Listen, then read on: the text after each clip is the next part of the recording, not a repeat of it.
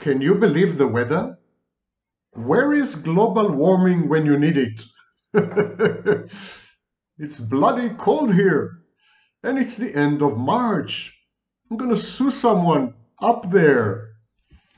Okay, Shoshanim, welcome back to my garden. And today we are going to discuss the fantasy worlds of the narcissist and the borderline.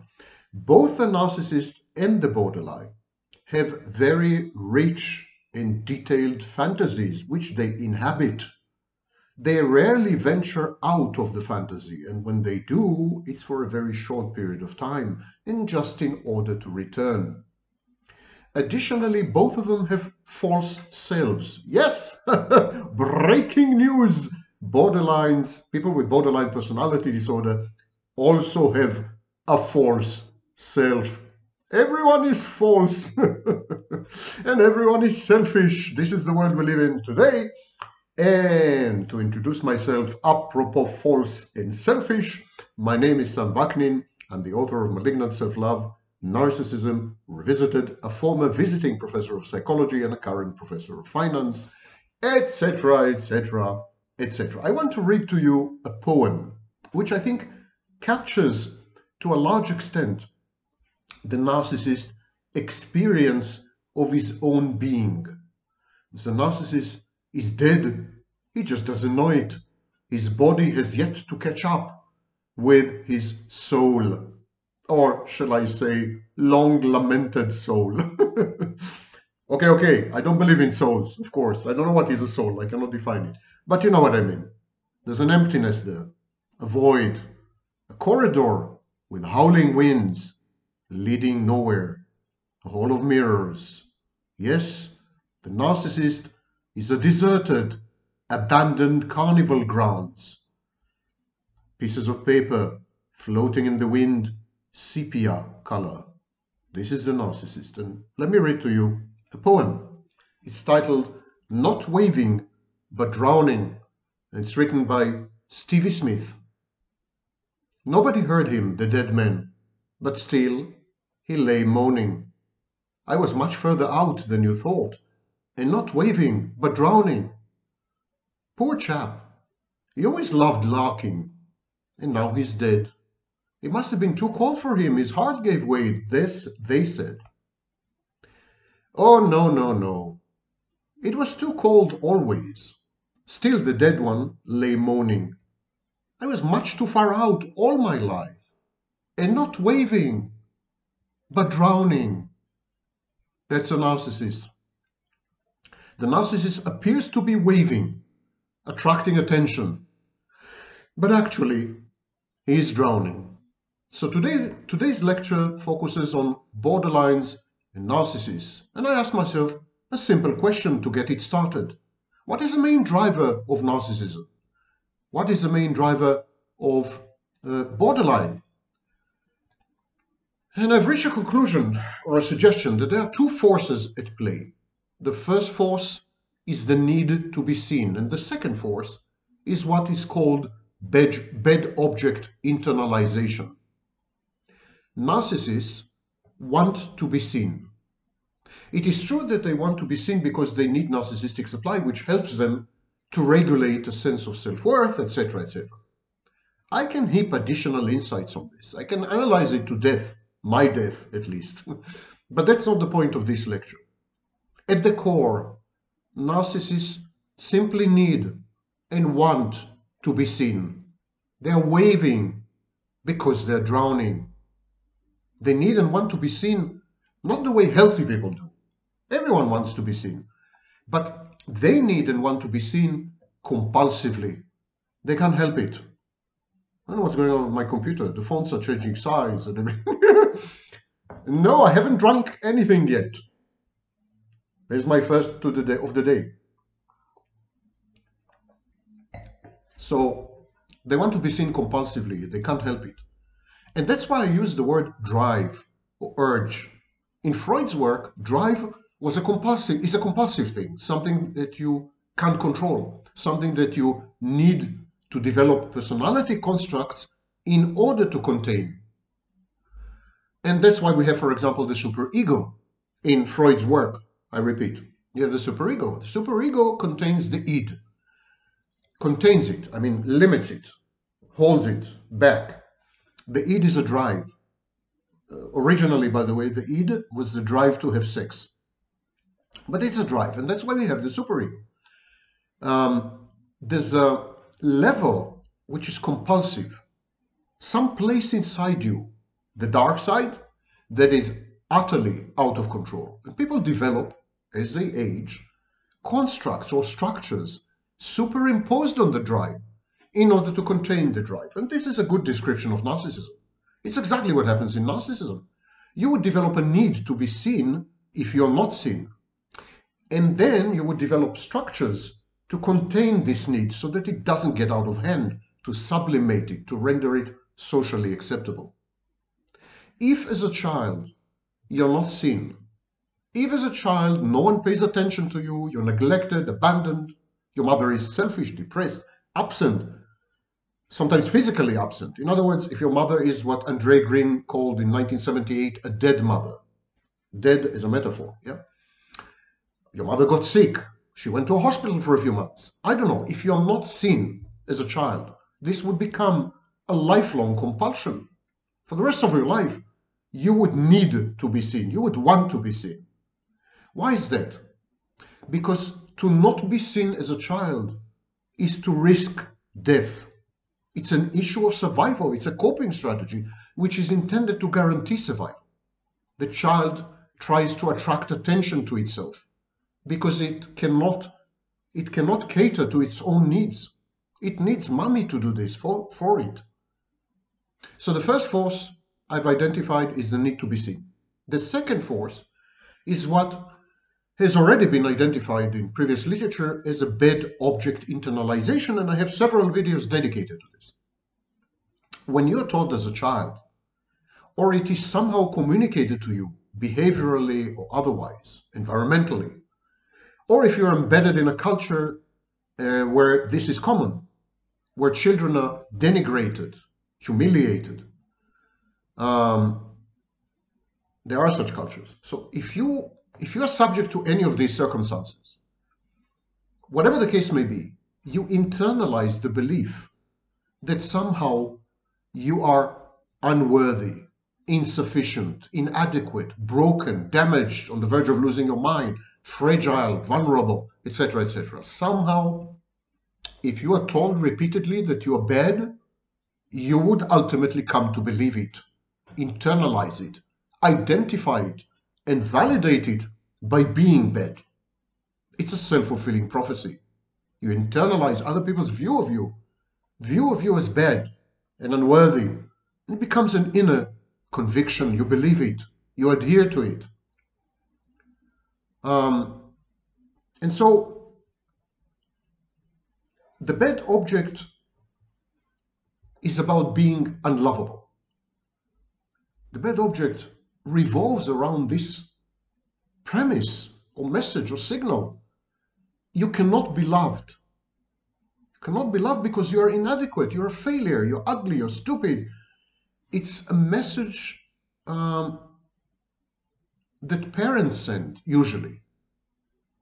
Parents can accuse you of being selfish, for example, by blackmailing you emotionally. Whatever the case may be, whatever the message is, you internalize it. You end up internalizing. You internalize it because you can't contradict your parents. You need to validate them. You need to trust that they know what they're talking about. And this happens at a relatively early age. And to internalize a bad object, you need to be exposed to constant messaging prior to age 6. These are called the formative years.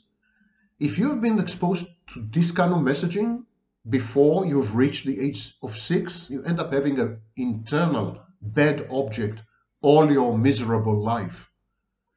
And then you send out the message. I'm worthless, I'm ugly, I'm stupid, I'm annoying. This kind of child who has internalized a bad object and then seeks to validate it behaviorally, this is what we call borderline. On the other hand, some parents ignore the child. They don't pay attention to the child. And the child feels somehow endangered. And this developmental pathway leads to narcissism. So these are two bad parenting strategies. Donald Winnicott described what he called the good enough mother. He made a list on how to be a good enough mother. His list included both parental pathways that I've just described, and he proscribed them. He said they're wrong. But the outcomes depend in large extent on this parental messaging, but also on circumstantial evidence on the environment. We'll come to it a bit later. I'll summarize this subchapter. If you as a parent ignore the child more, child tends to become a narcissist, wants to be seen. If you abuse the child more, child tends to become a borderline. Sexual and physical abuse, we're more likely to end up with a borderline child. Neglectful, absent parenting style, you're more likely to end up with a narcissistic child. When we say that narcissists are the outcome of trauma and abuse, we actually are talking about parents who had refused to regard the child as a separate entity and therefore could not see the child. How can you see something that is inside you, that is not separate from you? You can't see someone unless you acknowledge that they're separate from you, that they're not you. The very act of seeing someone allows them to separate from you. The minute I see you, it means that I recognize you as separate from me, as an external entity, an external object, clinically speaking. If I don't see you, if I just treat you as my extension or my internal object, my luggage, then I don't allow you to separate. And this doesn't allow you to become your own person. There's no personhood. This is intimately connected to a process known as separation individuation, which I will discuss in a minute. Imagine everyone around you pretended that you don't exist. Imagine everyone around you looks right through you. After a few minutes, you will begin to feel that you don't exist. You will begin to doubt your own existence. You will feel extremely uncomfortable. You'll begin to look around. You'll begin to try to engage in eye contact to force an interaction. But if everyone conspired to not see you or to pretend to not see you, you will have become the invisible man. You would ultimately become invisible. You have the experience of being invisible. So the need to be seen has to do with two issues. The perception of a threat to life as a baby. You need to be seen, you need to be noticed, because you need to be fed. You need to be sheltered. And much later in life, after age 18 months, the need to separate from mommy and to individuate, to become an individual. By not being seen, you're not allowed to become. Separation and individuation is a process that's been described by several scholars, Mahler, Melanie Klein, many others. Any mother would tell you that this process is absolutely true. It happens. It's reality. Separation individuation is when the child around age 18 months, and then much later as an adolescent, by the way, second phase of separation individuation.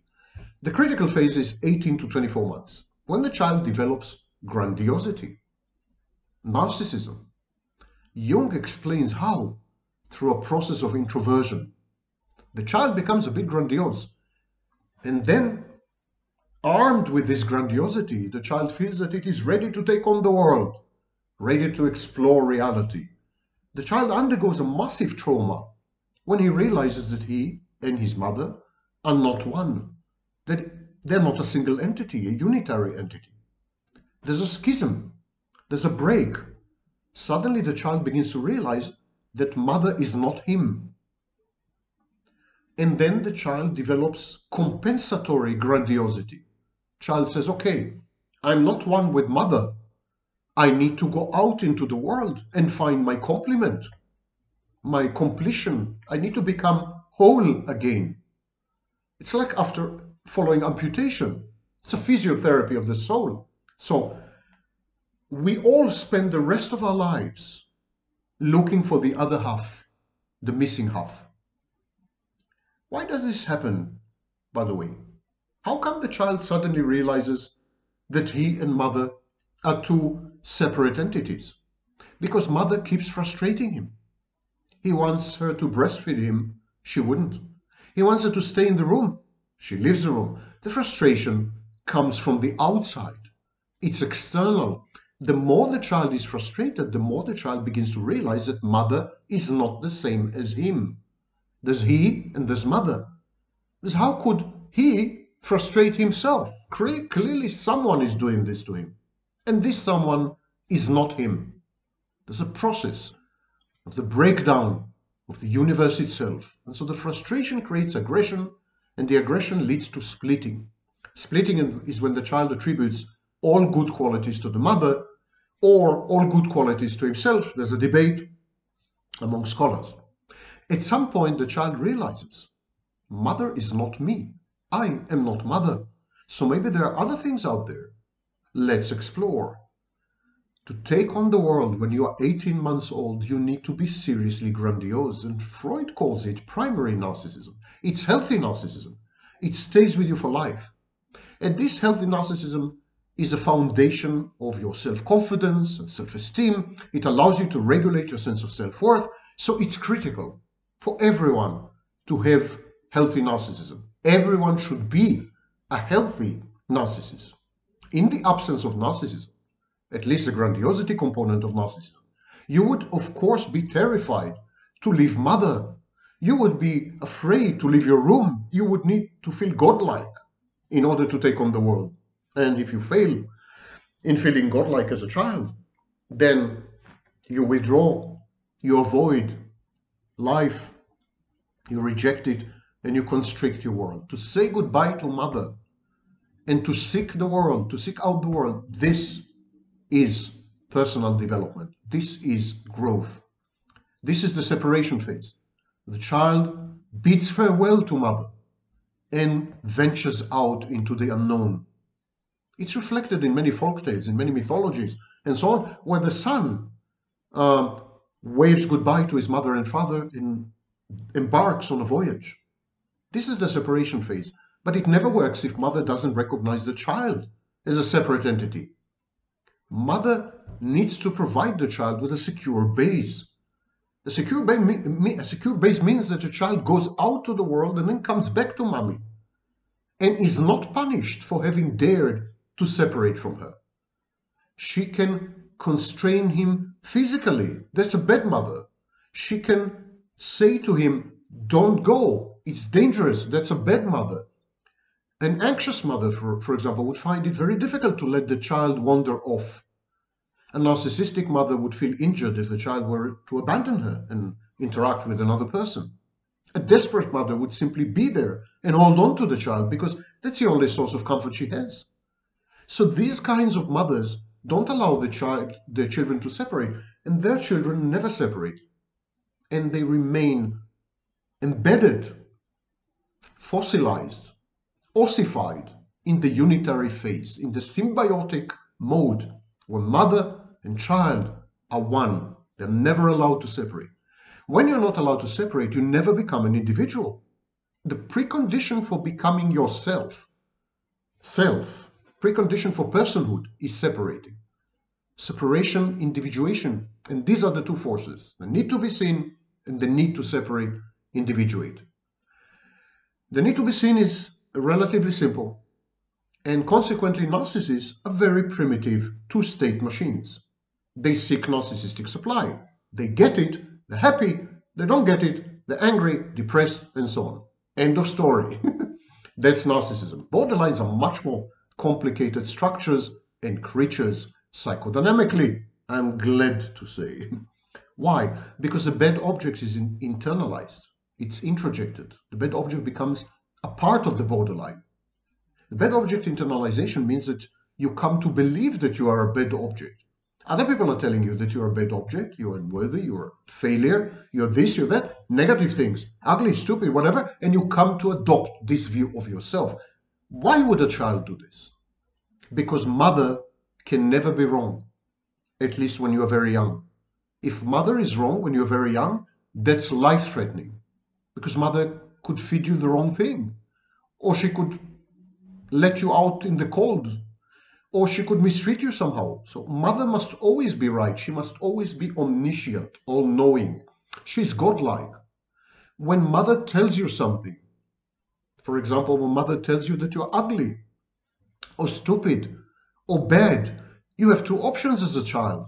You can say, mother is stupid, I'm not stupid, mother is stupid, she's wrong. But then if she is wrong about this, she might as well be wrong about giving you the wrong antibiotics or something. She might, you can die. If your mother is stupid enough to misjudge you, she's stupid enough to kill you. You can't even contemplate this horror.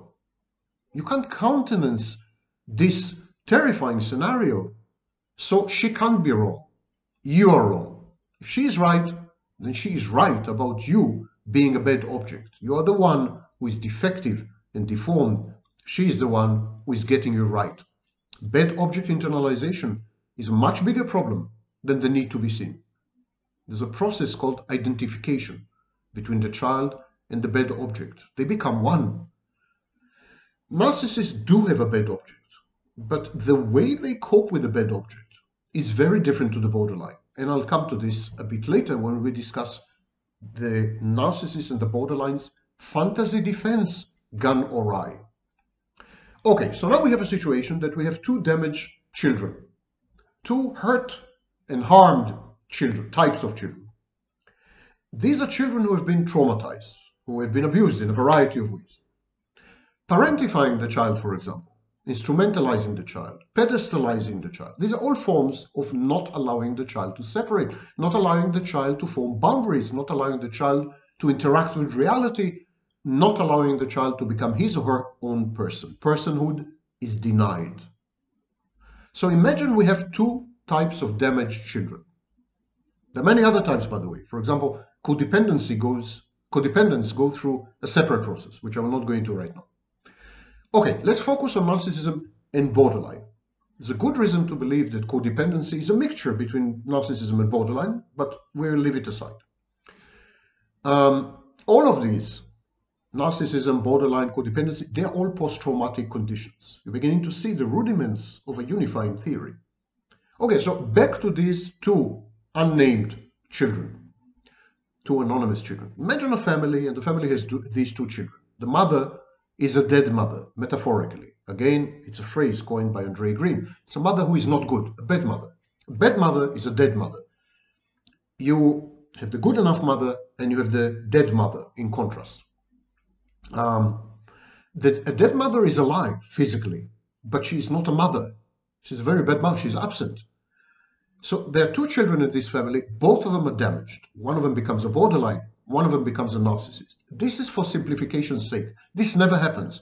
Only a small minority of children develop personality disorders.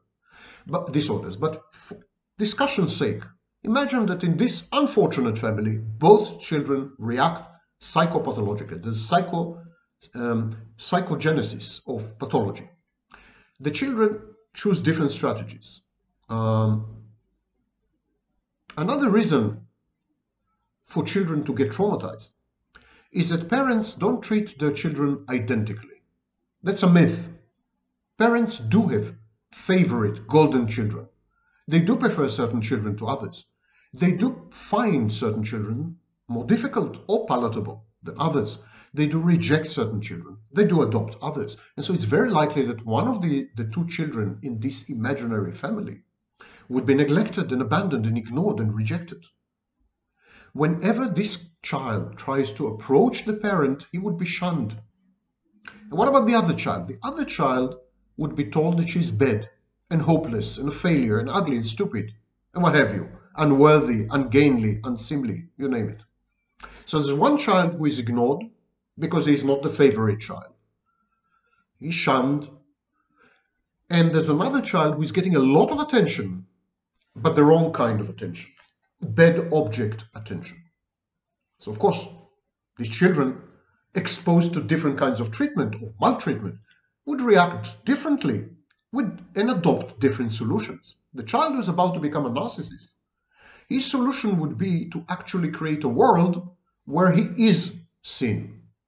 He would solve the problem of not being seen by creating a paracosm, an alternative reality where he is seen. It's a compensatory reality.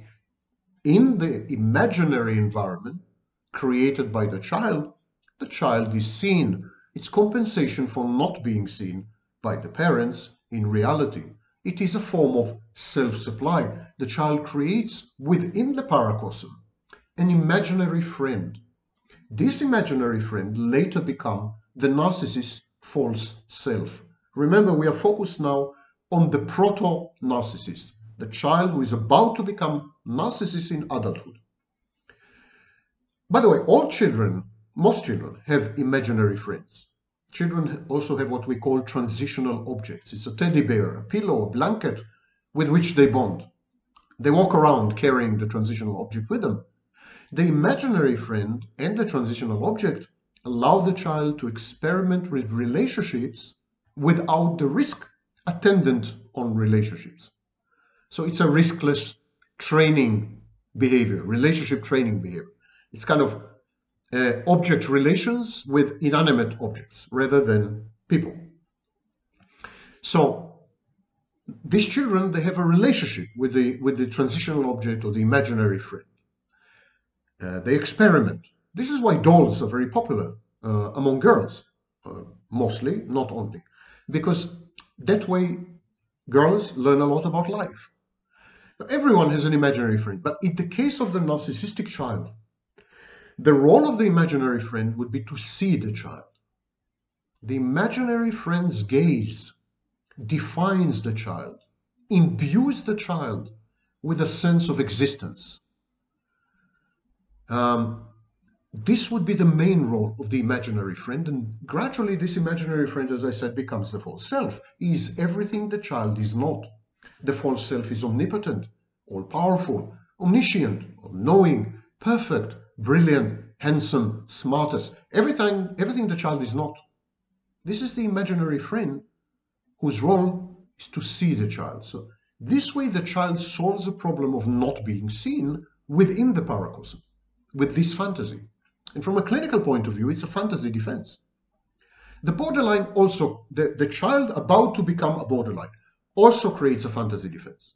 Both children decide to avoid reality because reality is unbearable, intolerable, too painful. Reality is hurtful. And also it's immutable, unchangeable. How can you change an adult? These children are powerless.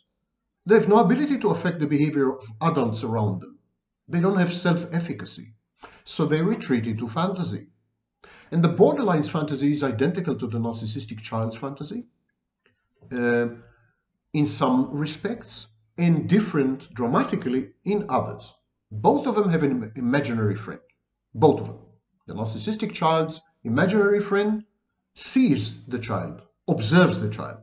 The borderline's imaginary friend, which also later becomes the false self in due time, both of them end up with a false self. So the borderline's imaginary friend kind of pats her on the head.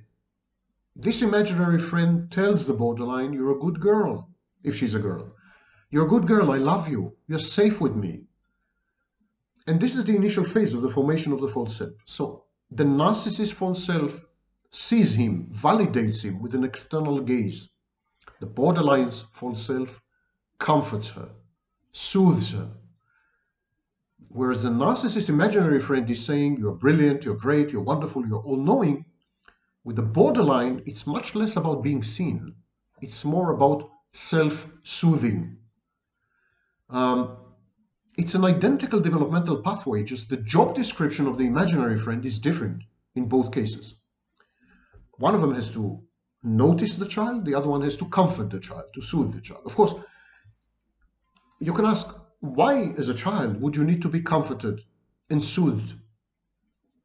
Because being constantly told that you're bad, unworthy, a failure, and disappointment, it's dysregulating.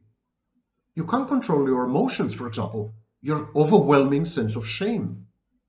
So it creates this regulation, and the role of the imaginary friend, later to become the false self, is indeed to regulate. Regulation. When you're comforted, when you're loved, when you're soothed, when you're held, when you're contained, this creates regulation. And so the borderline learns to regulate her internal environment, her emotions and her moods, her cognitions. She regulates everything inside her, all her internal processes, via the agency of the imaginary friend. It's the same to a large extent with the narcissist, as the psychoanalyst Rothstein has observed long ago. The narcissist regulates, but not the same things as the borderline. Borderline regulates mainly her emotions. The narcissist regulates his ego boundary functions. Ego boundary functions are a series of functions carried out by the ego. One of them is, for example, reality testing. Another one, a sense of self-worth, self-esteem. The narcissist also regulates his anxiety. He uses the imaginary friend to regulate his internal environment. Through the imaginary friend, both children learn that nothing can come from the inside. Everything comes from the outside. Everything comes from the imaginary friend. These children don't know about projection. They don't know about defense mechanisms. All they know is they are soothed and comforted from the outside, if they tend to be borderline, or they are upheld, adored, adulated from the outside, and seen from the outside, if they tend to become narcissists. So they're emptied out, these children. They're hollowed out functionally.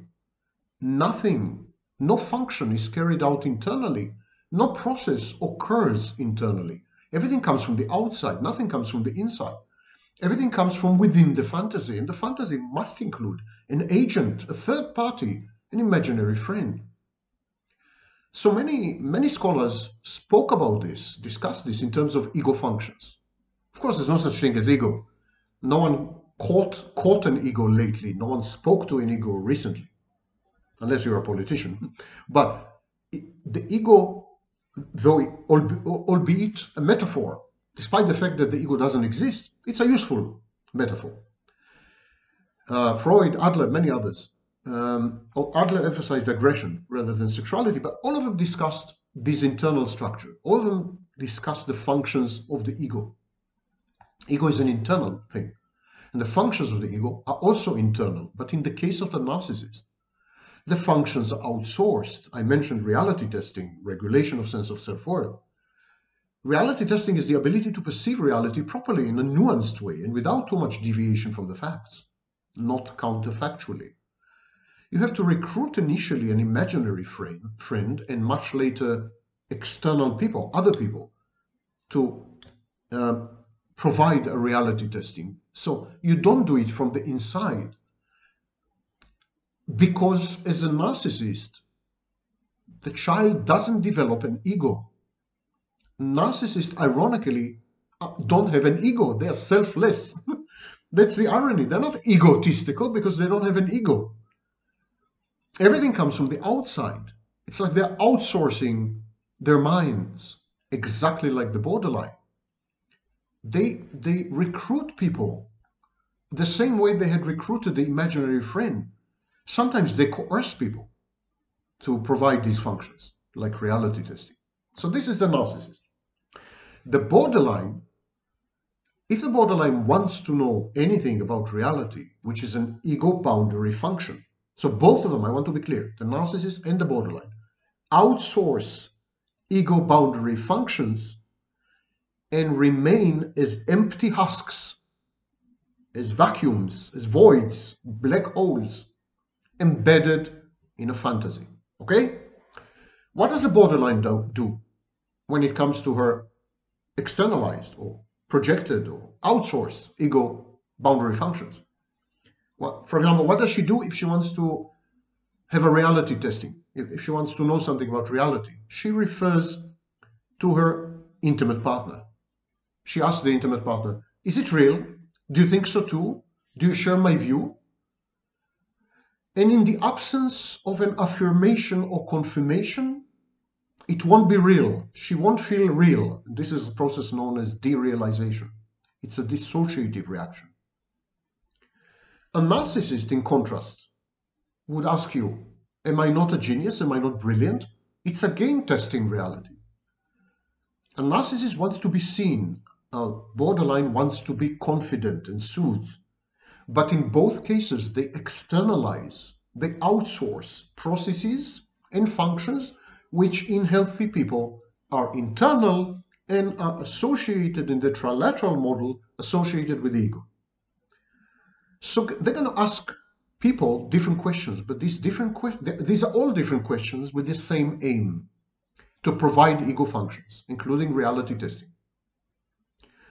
So no healthy person would ask you these questions. No one would ask you, am I a genius, or is this real? You know, if he's healthy. But a narcissist would. A borderline would. Do you agree with me? Did you just see this? Did this really happen? You know, these are very common questions of a borderline. It's exhausting because you become part of the apparatus. You become part of the machinery of regulating the borderline's internal environment, or the narcissist's internal environment. You become an extension of these people, of their minds. The narcissist uses you as an extension of his grandiosity, which is a cognitive distortion. The borderline uses you as an extension of her regulatory environment, external regulation. Left alone, the borderline is likely to become suicidal, and the narcissist is likely to lapse into the equivalent of psychosis. They don't exist in the absence of other people. In every possible psychological way, narcissists and borderlines don't exist without other people. We're talking about a post-traumatic condition that has destroyed any vestige of core identity. They are non-entities. They are walking, talking nothingnesses. They are absences, black holes. I mean, we can use numerous metaphors and similes. They don't have a personality. We therefore can safely see that borderline and narcissism are at the root of many other mental health issues. They are relational disorders. They also happen to be culture-bound, but only in the sense that narcissism is diagnosed more among men and borderline more among women. There's a gender bias and so on and so forth. But leave that aside. Let's return to the fact that the borderline, and more so narcissism, is a disorder of absence, not a disorder of existence. It's an absence wanting to become. If the borderline and narcissist were to be isolated, most of the manifestations of their disorders would diminish or even vanish, because their disorders are relational. There would be a total disintegration of the person. There would be psychosis, there would be attempted suicide. And of all the manifestations of borderline, behavioral manifestations would vanish, but not this. So the reaction to the absence of people, the reaction to the cessation, the end of external regulation, would be essentially self-annihilation. And they have to relate to someone in order to exist. Even the diagnostic criteria in the Diagnostic and Statistical Manual, they're largely relational in the alternative model of narcissistic personality disorder and the alternative model of borderline personality disorder, which are now incorporated in the text revision of the 5th edition of the Diagnostic and Statistical Manual. Even there, 80 to 90% of the text is about interactions with other people. There is no other such disorder except schizoid personality disorder. Schizoid personality disorder is defined as someone who avoids other people, even for sex, finds no pleasure in the company of people. It is also a relational disorder. Indeed, in the 1960s, the prevailing view was that narcissism and borderline are schizoid disorders. That's why everyone was saying, Seinfeld, Guntrip, others, everyone was saying that both narcissism and borderline incorporate an empty schizoid core. There are good grounds to believe that narcissism and borderline are manifestations of a deeper schizoid disorder, and in this sense they have a lot in common with schizophrenia or psychosis, as Kernberg himself had suggested decades ago. There's a misunderstanding of schizoids, mind you. There's a behavioral description of schizoid personality disorder, which is something completely different. A schizoid core is an organizing principle. Schizoid simply means that you had internalized a bad object and consequently failed to develop object relations, also because you have never been allowed to separate and individuate. And you've chosen to avoid all objects. It's another solution, simply. And so narcissists, for example, go through many schizoid phases. When the narcissist doesn't get supply, he isolates himself, he becomes schizoid. Borderline is the same, they become loners. They become even asexual. After a major trauma, rejection, humiliation, abandonment, borderlines go through a schizoid phase where they have no sex, they don't meet anyone, they become cat ladies or whatever. Netflix. So now let's recap. There are two dynamics, two developmental pathways that lead to narcissism and borderline respectively. One is not being seen, being abandoned and neglected. The other one is being abused and mistreated and told that you're a bad object. In the first case, you develop narcissism. Second case, you develop borderline. Both types of children who are abused in early childhood react with the fantasy. Within the fantasy, they have an imaginary friend. The imaginary friend sees the narcissistic child. The imaginary friend soothes and comforts the borderline child. Gradually, the imaginary friend becomes the false self and subsumes the child, becomes one with the child. And then the child resorts to other people in order to regulate his internal environment, because internally he is totally empty. There's nothing there, nothing is working. It's a dead space. So the child needs to go out for regulation. The borderline goes to her intimate partner, in most cases, in order to regulate her moods, her emotions, and so on.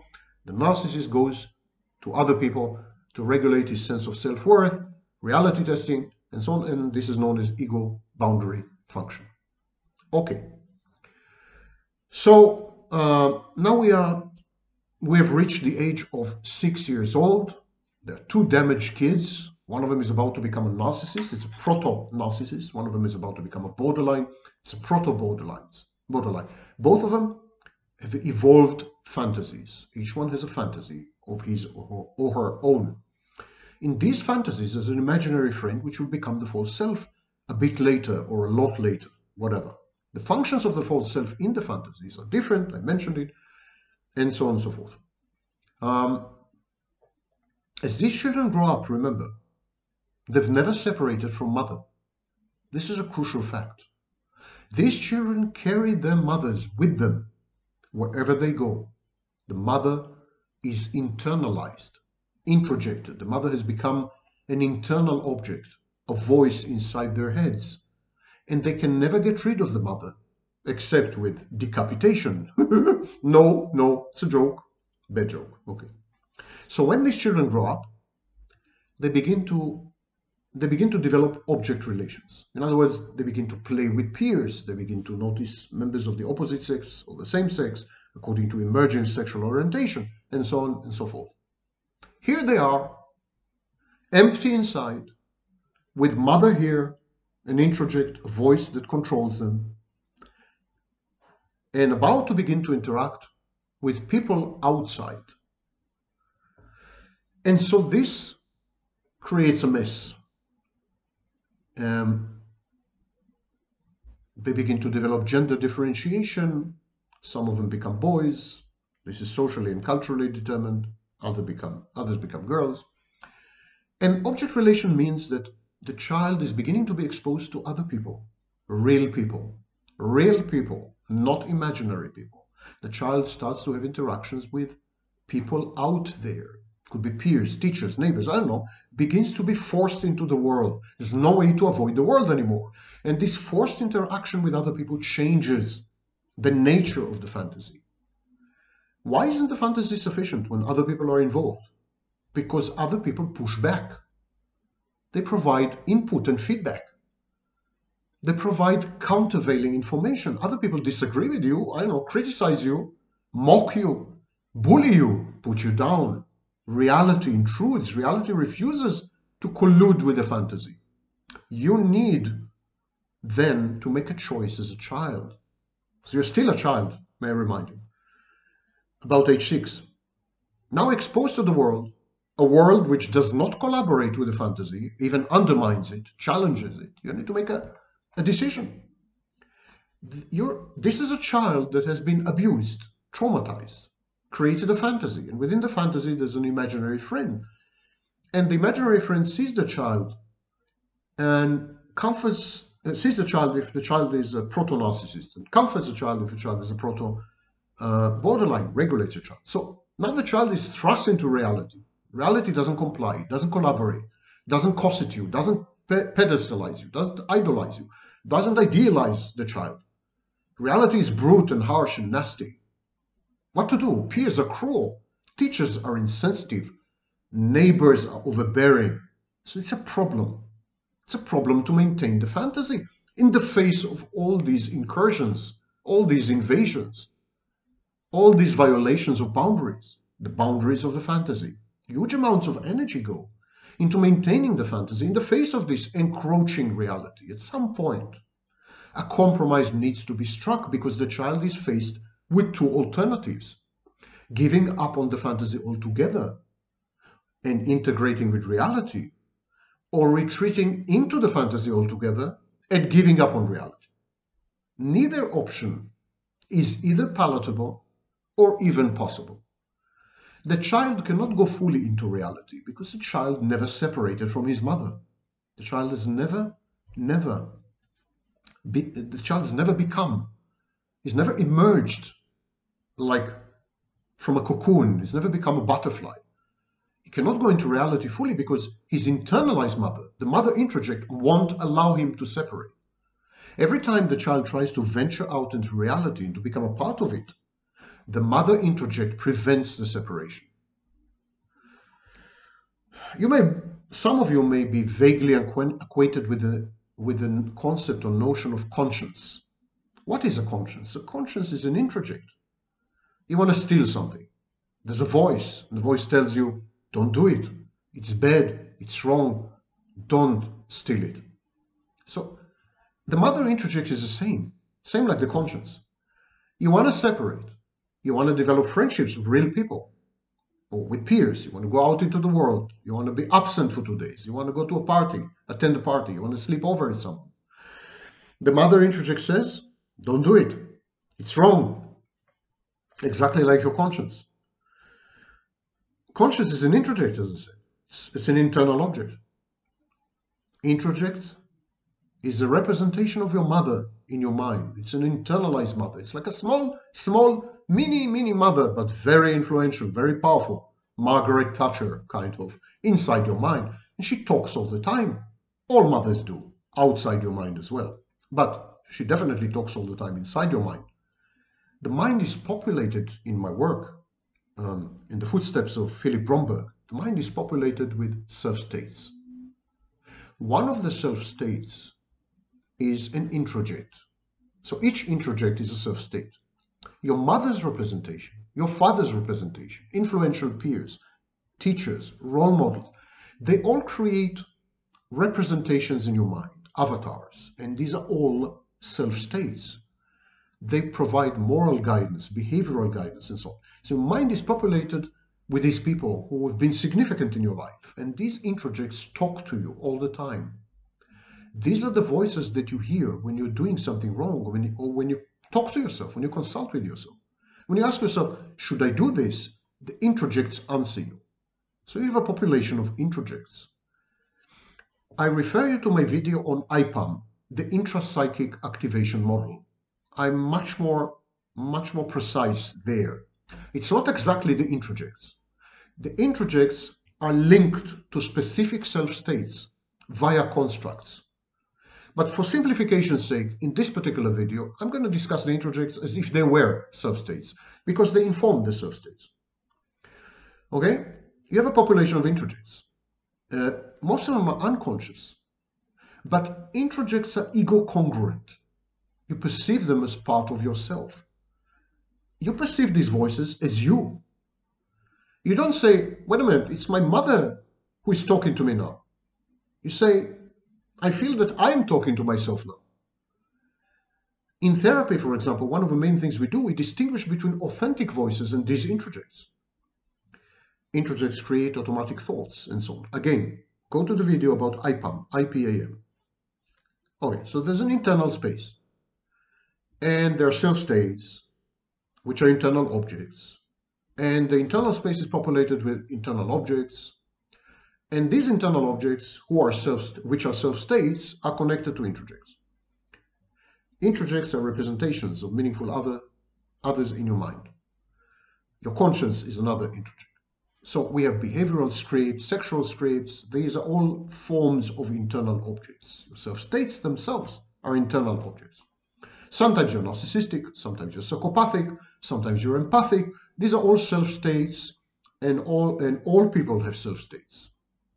The selection of which self-state will take over at any given moment in any given environment is not random. It's determined by the environment.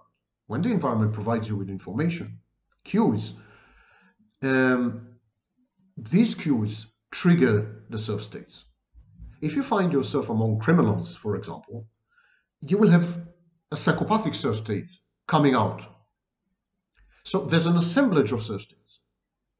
These are not like alters in multiple personality disorder or dissociative identity disorder. The self-states share memories, share resources and assets. For example, the intellect. They have common databases. They're not dissociative. They're associative, not dissociative. These shared databases are what we call identity. Anyhow, one of the shared databases is the database of memories. So all self-states share memories. Another database is your emotional repertoire of emotional states. Another database is your cognitions. And so these are the databases, and they're shared by all the self-states. Anyhow, the concept of personality, a unitary self, is antiquated, counterfactual, and very German, if I may say. It's hierarchical, it's disciplinarian. You can see a very specific culture reflected in it. Also, unfortunately, it's wrong. Any psychologist would tell you it's wrong. Simply, there's too much money invested in the idea of self. Any psychologist, therapist, would tell you it's nonsense. No one has a unitary, fixed, immutable core or self. People are like a river. They're not like a pond. They're self-states, not self. So everyone has self-states, healthy people, sick people, pathological people, but with a narcissist. And we are coming now full circle back to the narcissist and borderline. You remember that before we digressed to discuss self-states and introjects and so on, we said that narcissists and borderlines regulate from the outside. They don't have internal regulation, they have external regulation. And so they resort to other people. And there is a delicate and intricate interplay between introjects inside the narcissist and inside the borderline, and input or feedback from people outside, like the borderline's intimate partner and the narcissist's sources of narcissistic supply. So, and we will discuss these interactions in detail a bit later when we delve into the rudiments and the elements of the fantasies of the narcissist and the borderline, respectively. So now the child is exposed to other people, and other people don't treat the child as mommy and daddy do. And so reality intrudes. It's harsh. The child has two choices. He can get rid of a fantasy, or he can get rid of reality. But these choices, of course, are imaginary. He doesn't have these choices. Why? Because he cannot make this choice. The child cannot choose reality, because to choose reality means to be an individual, to make decisions as a separate entity that can venture out. But these children, both the proto-narcissist and the proto-borderline, these children cannot go out to reality because they've had a mother that didn't allow them to separate, and they have a mother introject that tells them, don't go out to reality. It's wrong. Don't separate from me. It's a form of internal emotional blackmail. If you separate from me, I will die. If you separate from me, it proves that you're a bad object, you're a bad boy, you're a bad girl. If you separate from me, you will fail. You will never succeed because you're ugly, you're stupid, you're inadequate, you're not skilled, you're not talented, you're not qualified. There's a voice inside you. There's a voice inside these children. And it's the mother's introject that tells them, don't ever separate from me. How can you go out to reality if you're not separate from mommy? You can't. The answer is you cannot. So the child doesn't really have this choice of dispensing with fantasy and choosing reality. On the other hand, the child cannot maintain the fantasy in its pure form because the fantasy is constantly attacked by reality. It's too much information that the child has to suppress and deny and repress and refrain. It's a full-time job. It's a bloody mess. The child simply can't do it in the long term. It creates dissonance. When the child is finally exposed to object relations, to other people, to reality, this creates in the child enormous dissonance. And the dissonance is ongoing every second of every minute or every hour of every day. This is an intolerable state because dissonance creates anxiety. So the proto-narcissist and the proto-borderline, they have a fantasy. And they maintain this fantasy only for as long as they have not been exposed to other people. Fantasy worked perfectly. Then they're exposed to other people and they transition into a phase of anxiety, overwhelming anxiety because this fantasy is not working anymore and they can't choose reality over the fantasy. And of course, anxiety, which is a form of frustration, creates aggression. They don't dare to externalize the aggression. They should be angry at mommy. It's a bad mother. Shouldn't be angry at daddy much later. But they can't be angry at daddy. They can't be angry at mommy. It's not legitimate. It's also a bit dangerous when you're 6 years old. So they internalize the aggression and they become depressive.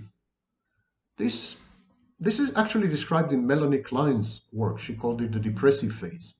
But she attributed all these phases to a much earlier stage, the first 2 years of life. She said there's a depressive phase and then there's a schizoid phase and so on and so forth.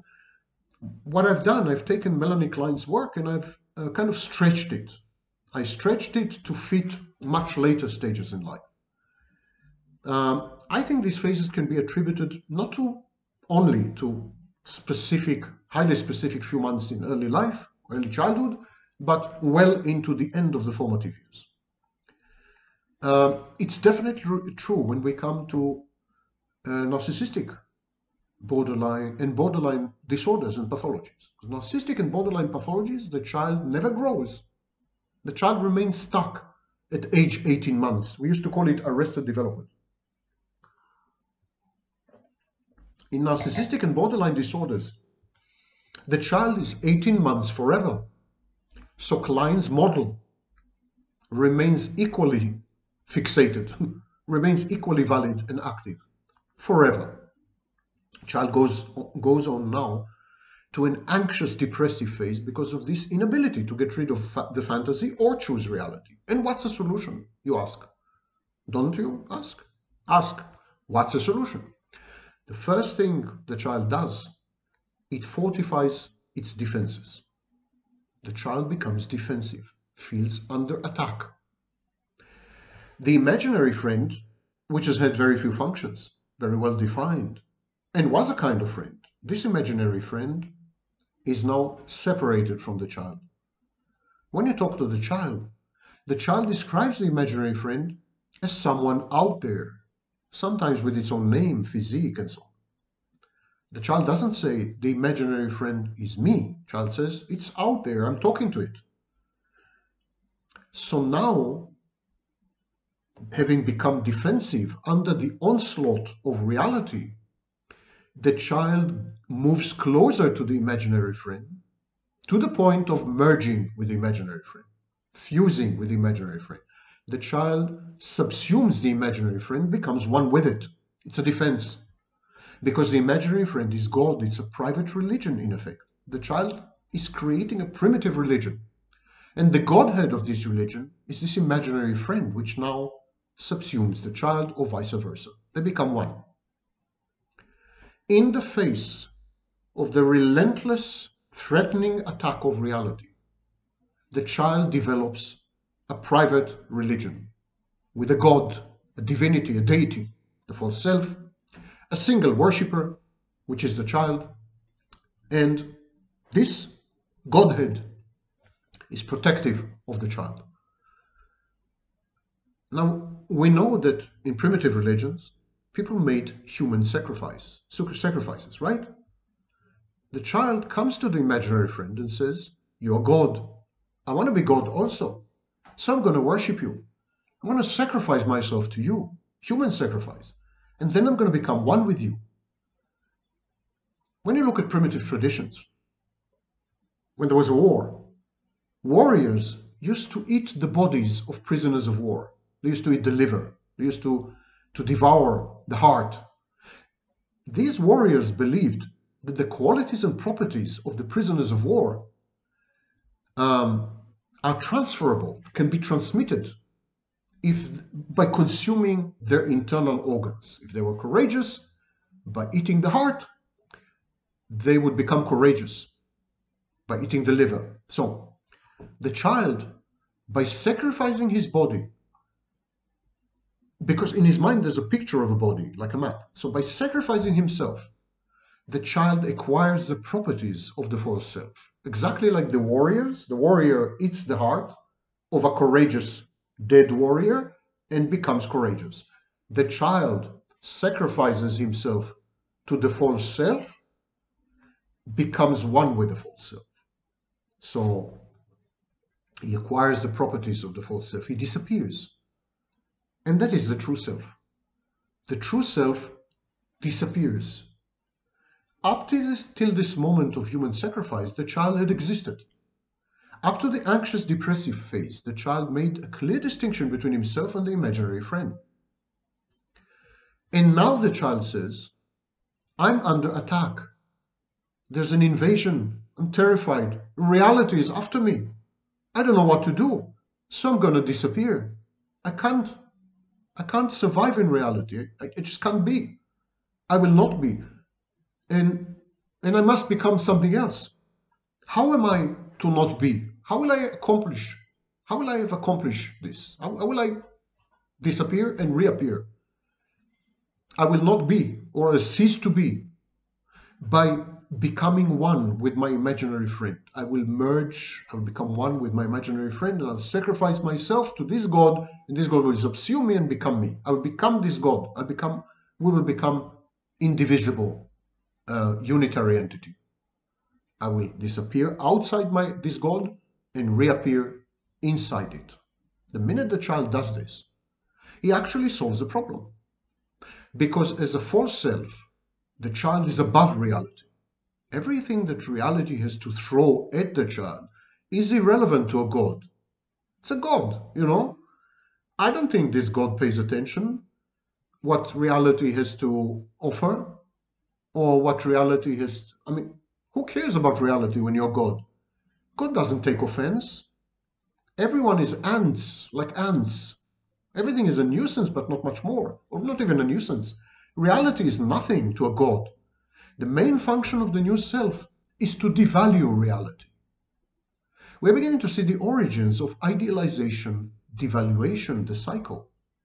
The child idealizes, so when the child is exposed to reality finally, the child idealizes the false self and simultaneously devalues reality. And it's religious.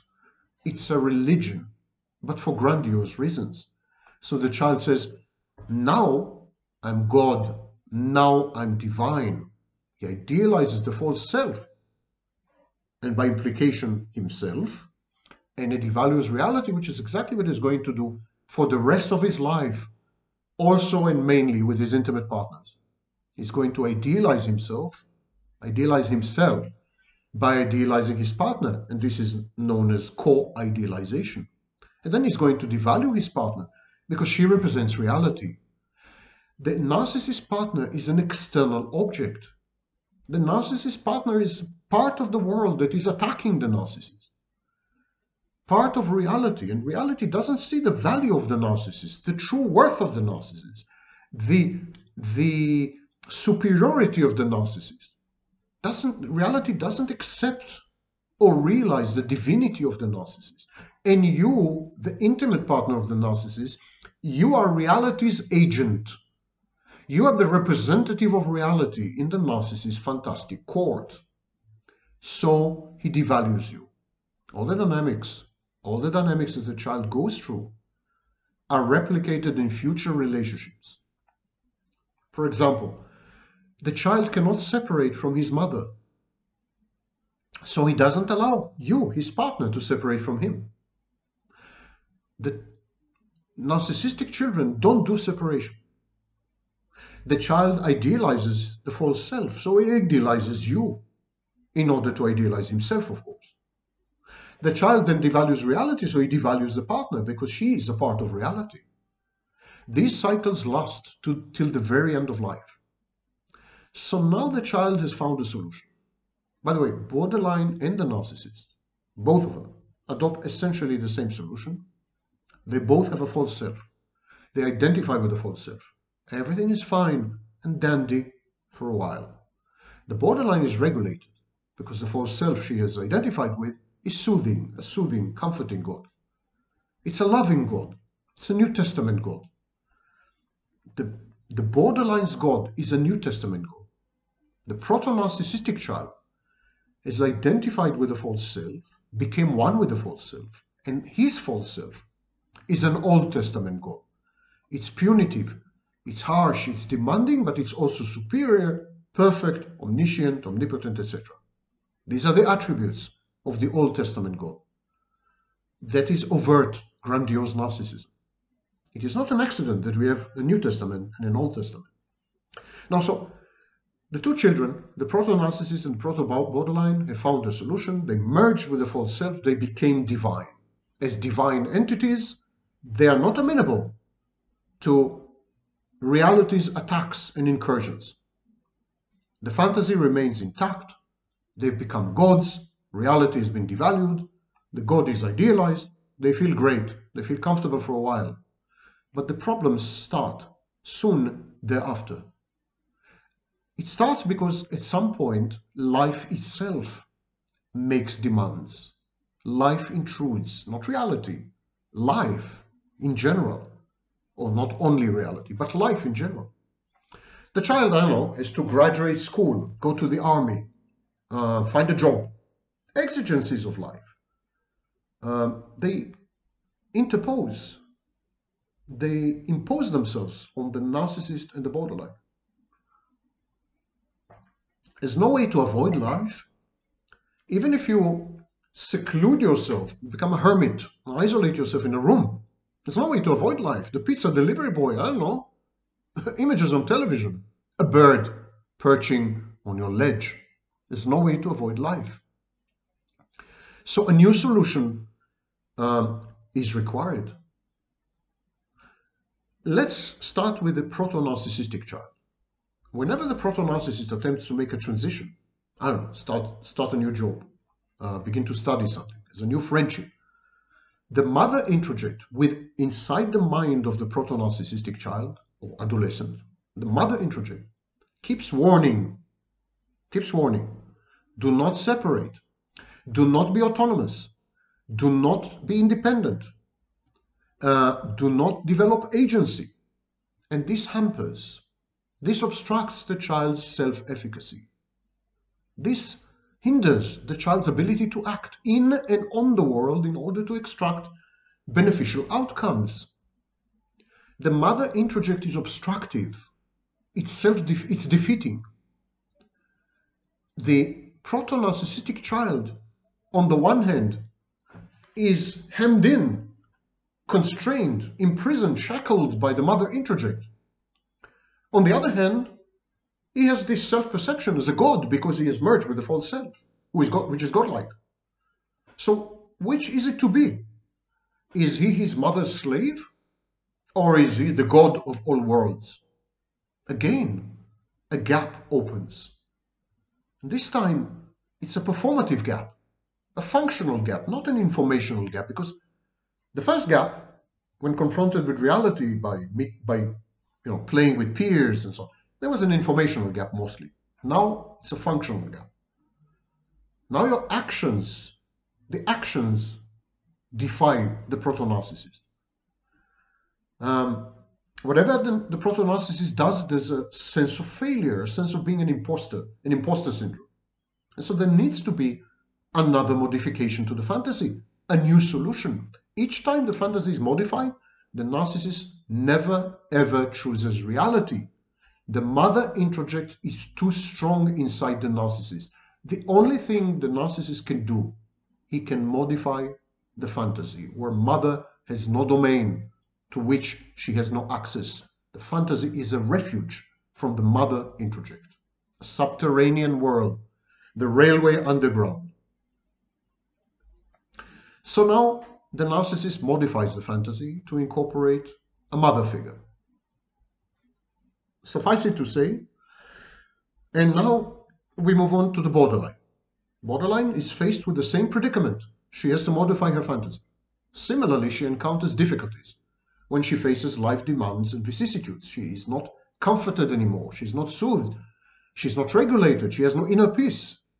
She dysregulates emotionally. She has mood lability and so on. So the fantasy is no longer working for the borderline. She needs to modify the fantasy as well. Similar to the narcissist, the borderline never chooses reality. She never transitions to reality. She modifies the fantasy. But in contrast or contradistinction to the narcissist, there is a twist.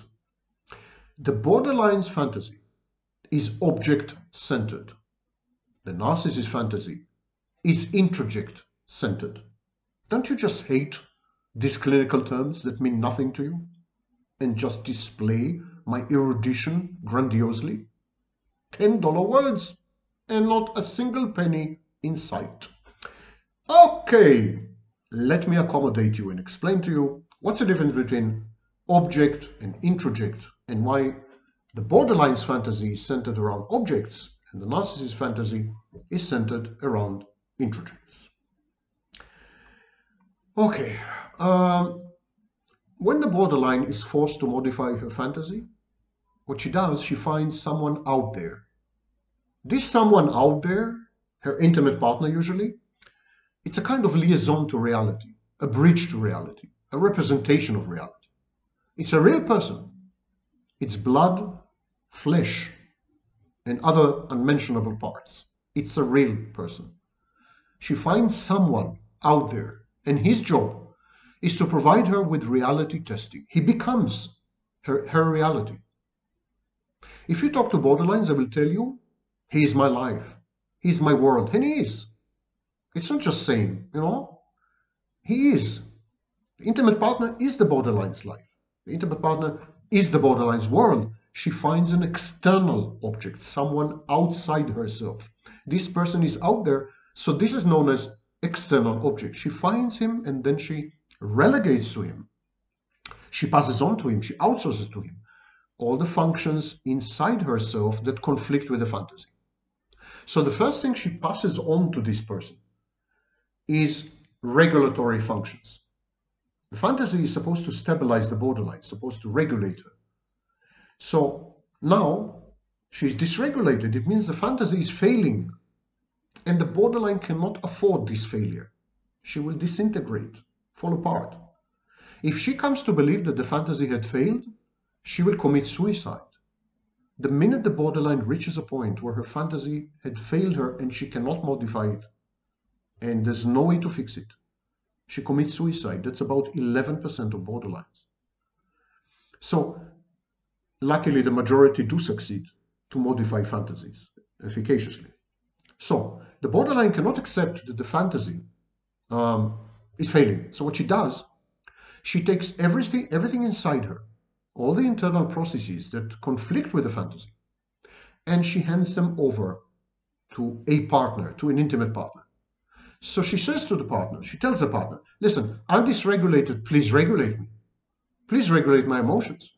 My moods are up and down, please stabilize my moods. She tells the partner, please change my internal processes so they don't conflict with the fantasy, so I don't have to get rid of the fantasy. The borderline annexes the partner. She appropriates the partner. She swallows the partner. She internalizes him. She assimilates him.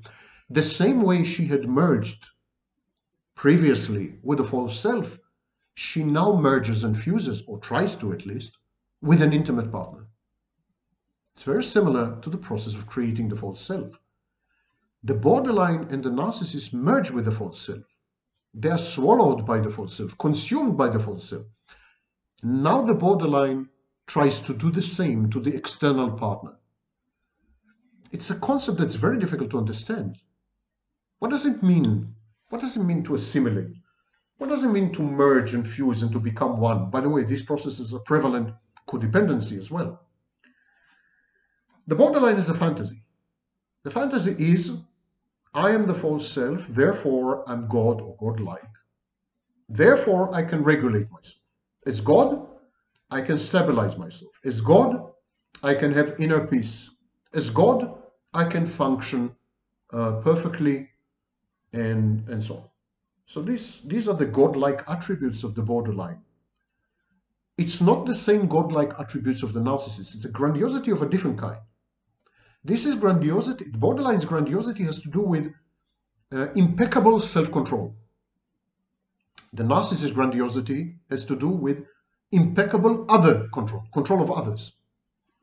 Okay, so the borderline's fantasy is, it's okay, I can regulate myself, I don't need anyone, but it doesn't work. It's not working. She keeps getting dysregulated. She has mood lability, she's falling apart, it's bad. And then there's a nagging doubt. She starts to ask herself, if I'm so powerful, if I'm so much in self-control and so well put together, so why am I feeling so bad? Why am I dysregulated? Am I lying to myself? Maybe I'm not so godlike. And this is a forbidden thought. If the borderline were to accept that she is not godlike, this would have life-threatening implications. It's death or God, nothing in between. And remember again, that's not the narcissist God. Narcissist God controls external objects. It's an internal object that controls external objects. The borderline's God is an internal object that controls her emotions, moods, and so on.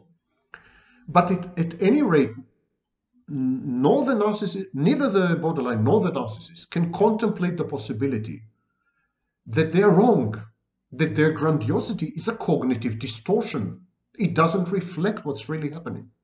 They can't contemplate this. Because if they do, they will fall apart, they will disintegrate, they'll become psychotic or suicidal. So the borderline finds someone out there, and she says, listen, I'm at serious risk. My fantasy is not working. I don't know what's happening. I'm dysregulated, I'm labile, I'm this and that. Can you help me with my fantasy, please? Can you please regulate me? Can you stabilize me? Can you comfort and soothe me so that I'm able to continue to maintain my fantasy? Because then I'll be regulated. If you comfort me, I'll be regulated. If you soothe me, I'll be stable. I'll be comforted. And then I will have no problem to maintain my fantasy. So the intimate partner becomes an extension of the fantasy, a figment of the fantasy, a driver of the fantasy, a facilitator, embedded in the fantasy. He enters the fantastic space. And together, the borderline and her intimate partner, they create, of course, a shared fantasy. And this is where the concept of shared fantasy comes from. The intimate partner colludes with the borderline in her fantasy. Of course, some people faced with these inexorable demands, which tend to become stockish or, they walk away. They say, what the hell? I don't want this. And they just walk away. But some people get trapped because it's very flattering to believe that you are the source of someone else's regulation. You're the one who makes them feel good. You have the power to make them feel bad. It caters to narcissistic elements, grandiose elements in intimate partners. And by the way, covert narcissism is very close to borderline. The mechanisms are a bit different, but it's very close to borderline. So some partners are amenable to the borderline suggestion. They accept their role in the fantasy. They become integrated in the fantasy. They become a fantasy element. They become a figment of the fantasy. And in order for the partner to become a figment of the fantasy, the borderline idealizes him. She idealizes her partners. She kind of photoshops the partner. She changes the partner so he fits into the fantasy. And from that moment, the partner regulates the internal environment of the borderline, which allows her to keep the fantasy, and everyone is happy until no one is happy. Of course, narcissists, borderlines, they're never happy. Not for long, at least. Then she falls apart because there's a risk to the fantasy. Ironically, this successful, ostensibly successful solution, I will find an intimate partner, I will idealize him, I will make him part of my fantasy, and then he will regulate everything and so on. Ironically, it puts the fantasy at risk because the borderline realizes the intimate partner will ultimately fail, ineluctably, inevitably. There's no way he will succeed because her demands are impossible, unrealistic. The truth is that a few partners do succeed, but then the borderline makes sure that they fail. And she makes sure that they fail because she has engulfment or enmeshment anxiety. So the borderline has an abandonment anxiety because she needs the intimate partner to regulate. The intimate partner is the guarantor of the longevity and functioning of the fantasy. But then the intimate partner gets too close for comfort. He gets to know her too well. He subsumes her, he consumes her. And again, she experiences the trauma of disappearing. As a child, she disappeared into her parents. She was not allowed, she's not been allowed to separate and to become. And now that she has an intimate partner, and she has outsourced her mind to the intimate partner, she feels that she is disappearing into the intimate partner, dissolving, merging and fusing. It's a reenactment of the early childhood trauma all over again. The child vanishes, disappears, not seen as a narcissist or cast as a bad object counterfactually. The child is never allowed to become himself or herself. And with the partner, the borderline has the very same experience. The closer she gets to the partner, the more she develops engulfment anxiety. The more the partner is adept at regulating the fantasy, managing the fantasy, the more she is at his mercy, the more they become one, the more she vanishes into him. So this is what is known as approach avoidance, repetition compulsion, push and pull, I hate you, don't leave me. All these dynamics are preordained, predestined, immutable, incurable. These are lifelong dynamics. Even when the borderline loses her diagnosis, about 81% of borderlines lose their diagnosis after age 45. She doesn't lose this. She approaches the partner because she wants him to eliminate the processes in her which challenge the fantasy. And then he does his job. He regulates her, he stabilizes her, he soothes her, he comforts her, he's constantly there, and then she feels suffocated, trapped, disappearing, imprisoned, shackled, smothered, wants to run away. In other words, the price that she feels that she's paying for the maintenance of the fantasy is too high. The price is not worth the price. What's the price? Her existence. She has to disappear. Only the fantasy is left behind, like the smile of the Cheshire Cat in Alice in Wonderland. So she says, what the heck? I mean, okay, fantasy is nice, but I also want to be. So she runs away. The minute she runs away, the fantasy is threatened because her dysregulation kicks in. And so she runs back and away and back. The partner becomes an external regulator.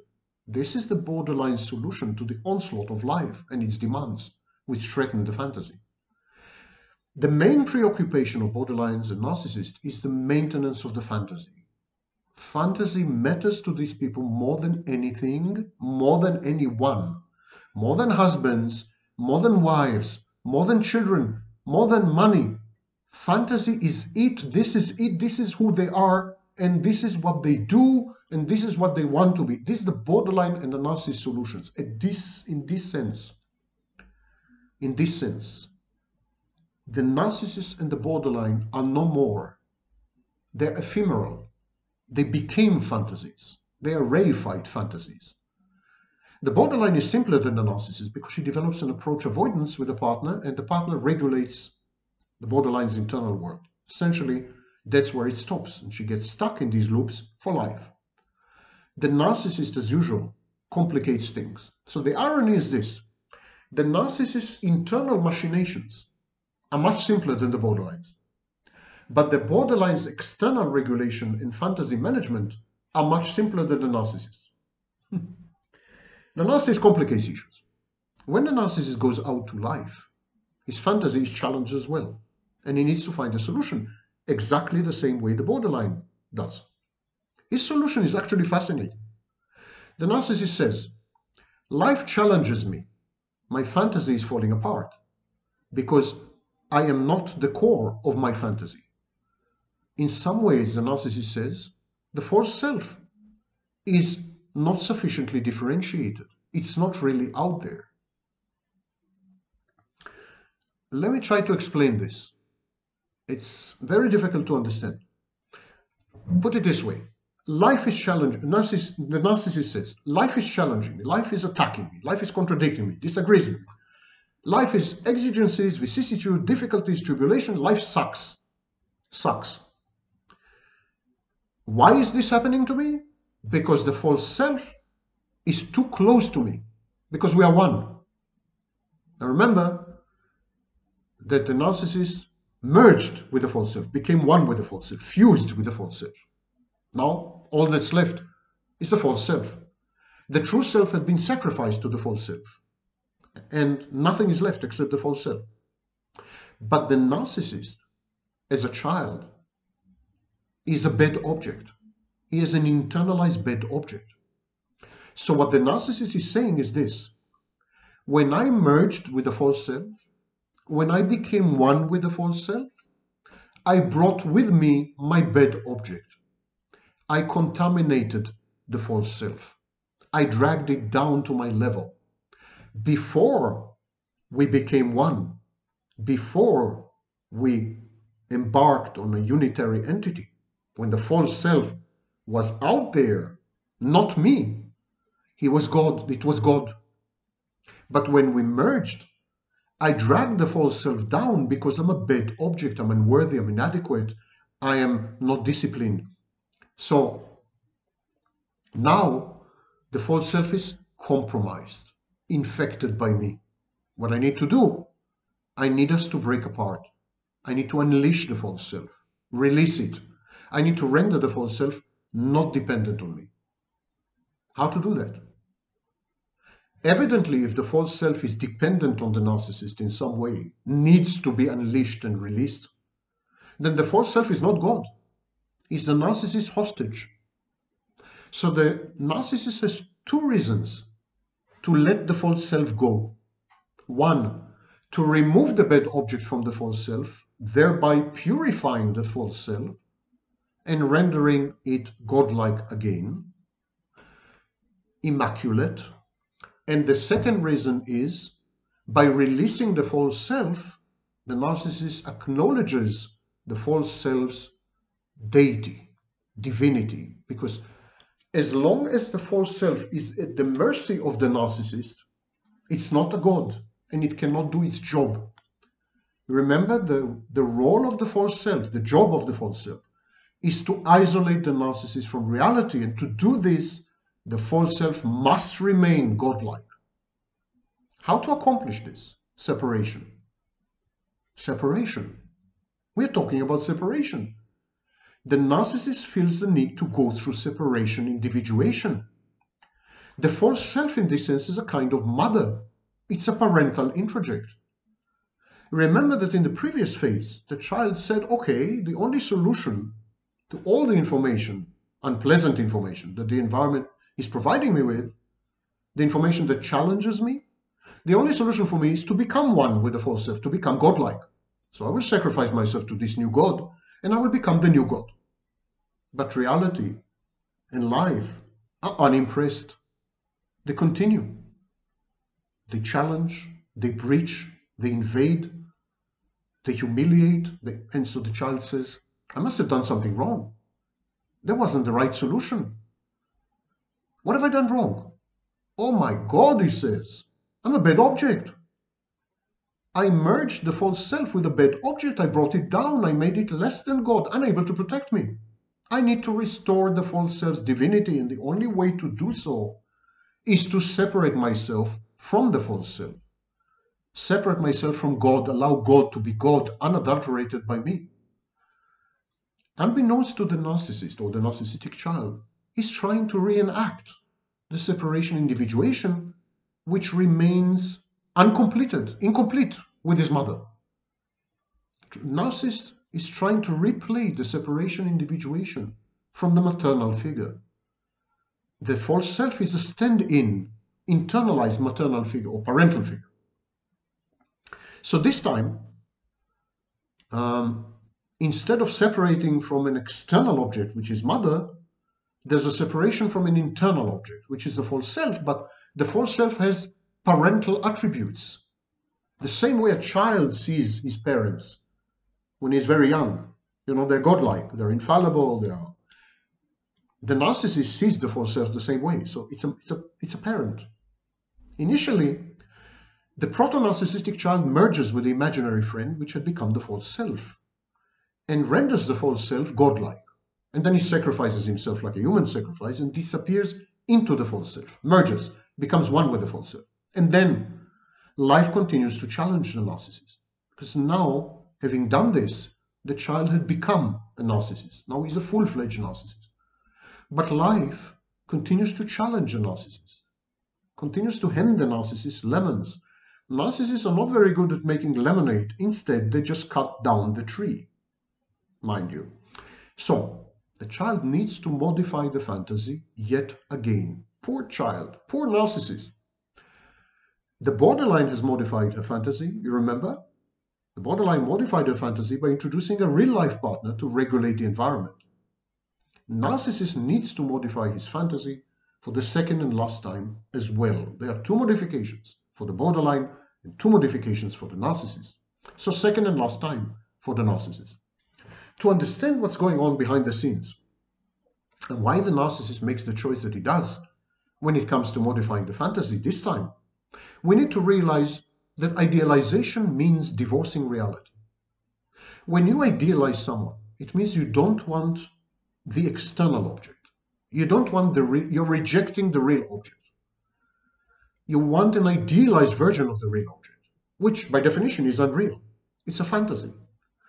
So when the child, as a proto-narcissist, had idealized the false self, the child removed the false self from reality.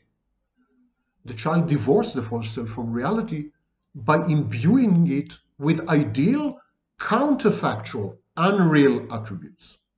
And then, in this second phase, the child merged with the false self. They became one, but when the child had merged with the false self, the child brought the false self back into reality. The child infused the false self with the child's own bad object.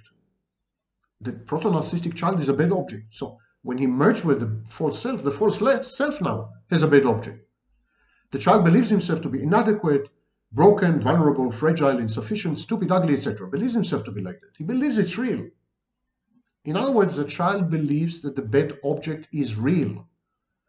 The child had idealized the false self and removed the false self from reality, and then the child merged with the false self and brought reality into the false self in the form of the bad object. He contaminated the false self with reality because the bad object is an element of reality. And now the false self is no longer divorced from reality because it includes a bad object which is real and which used to be the child. So the false self cannot provide a defense against reality because it had become a part of reality. It's compromised. It is now in reality.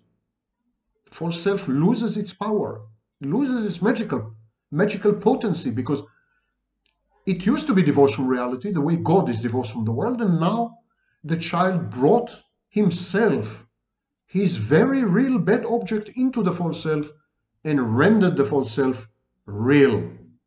And now the false self is impotent, not omnipotent. So there's an urgent need to again idealize the false self, re-idealize it, to render it fantastic, not real. Now you see why narcissists re-idealize people like you, objects in the hoovering phase. You see that all the internal processes in the narcissist are projected onto you and reflected in the relationship dynamics. But this is not the topic of today's lecture. Okay. So narcissist says, okay, the false self is contaminated with my bad object. I need to take my bad object out of the false self and this way re-idealize it. But how to do that? The child needs to take the bad object away, but how to do that? He needs to separate from the false self. He needs to extricate and extract himself. He needs to purify the false self from the adulteration that he is. That is he. So the child needs to separate from the false self, and by separating from the false self, become an individual in reality, still protected by a fantastic false self, a god, but an individual.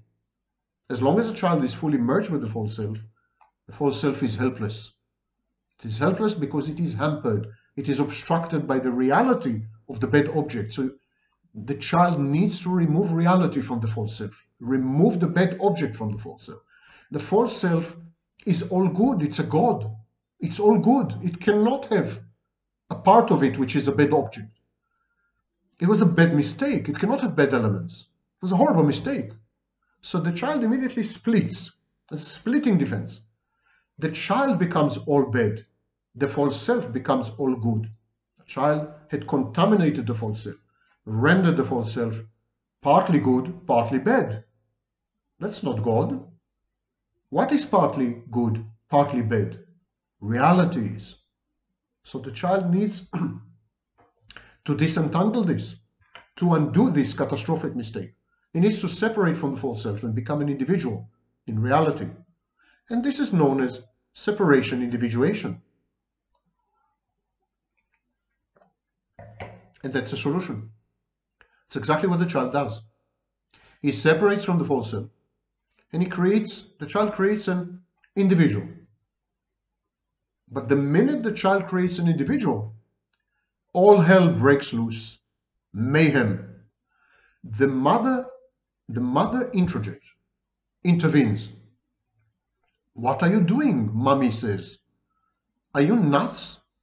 Why are you separating? I told you not to separate. You're a bad boy. You ugly, stupid, worthless bad boy. You're separating. Don't separate.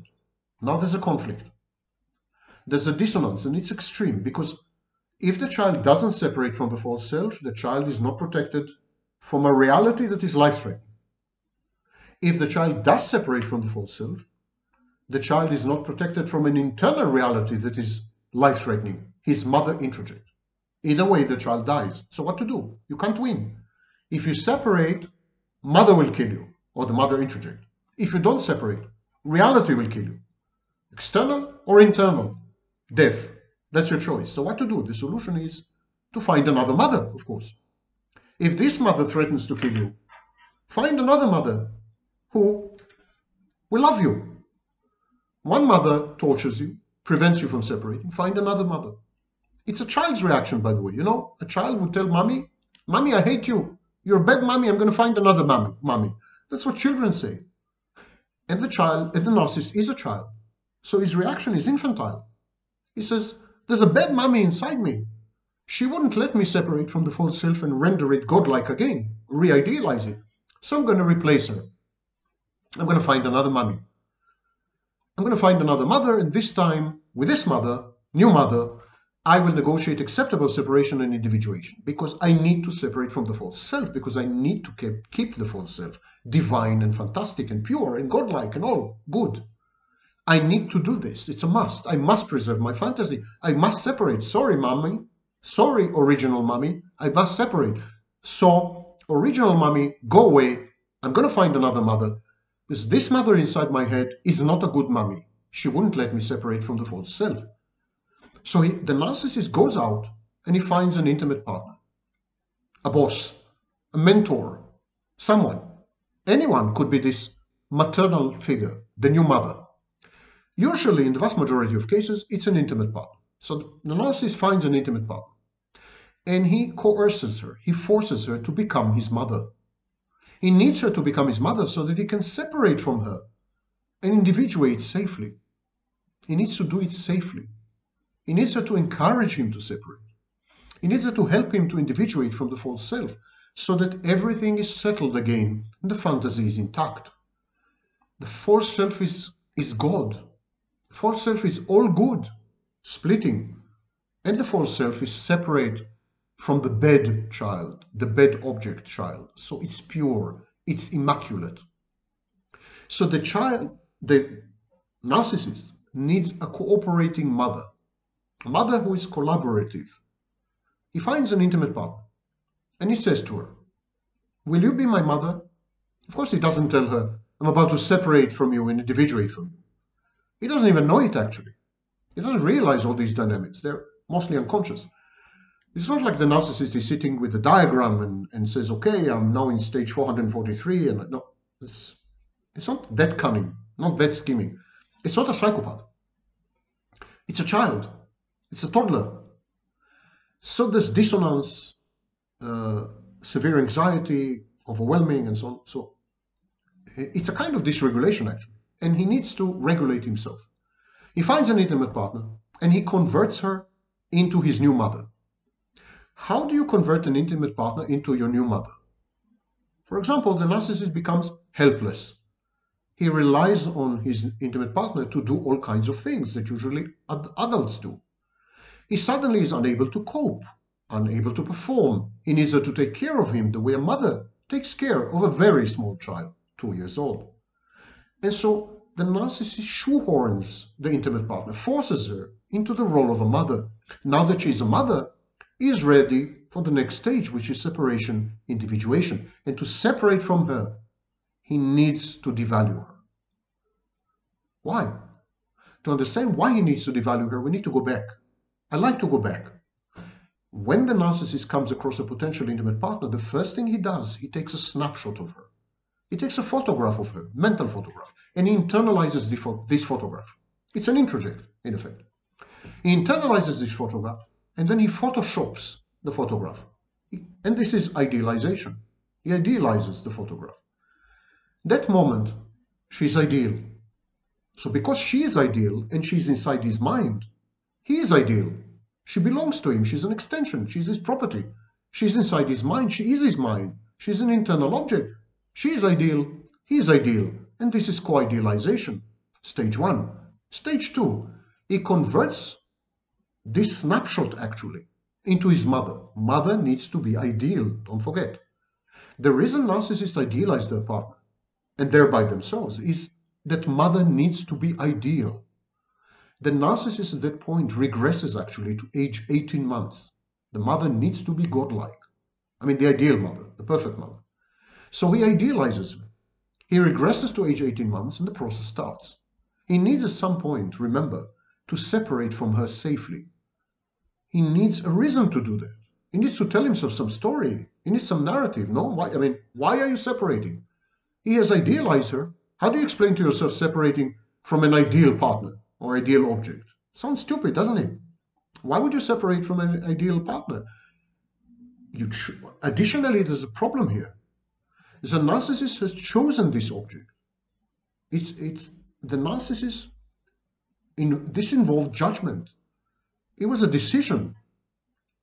So if you separate from your intimate partner that you had chosen, that you had decided to make your intimate partner, you were wrong.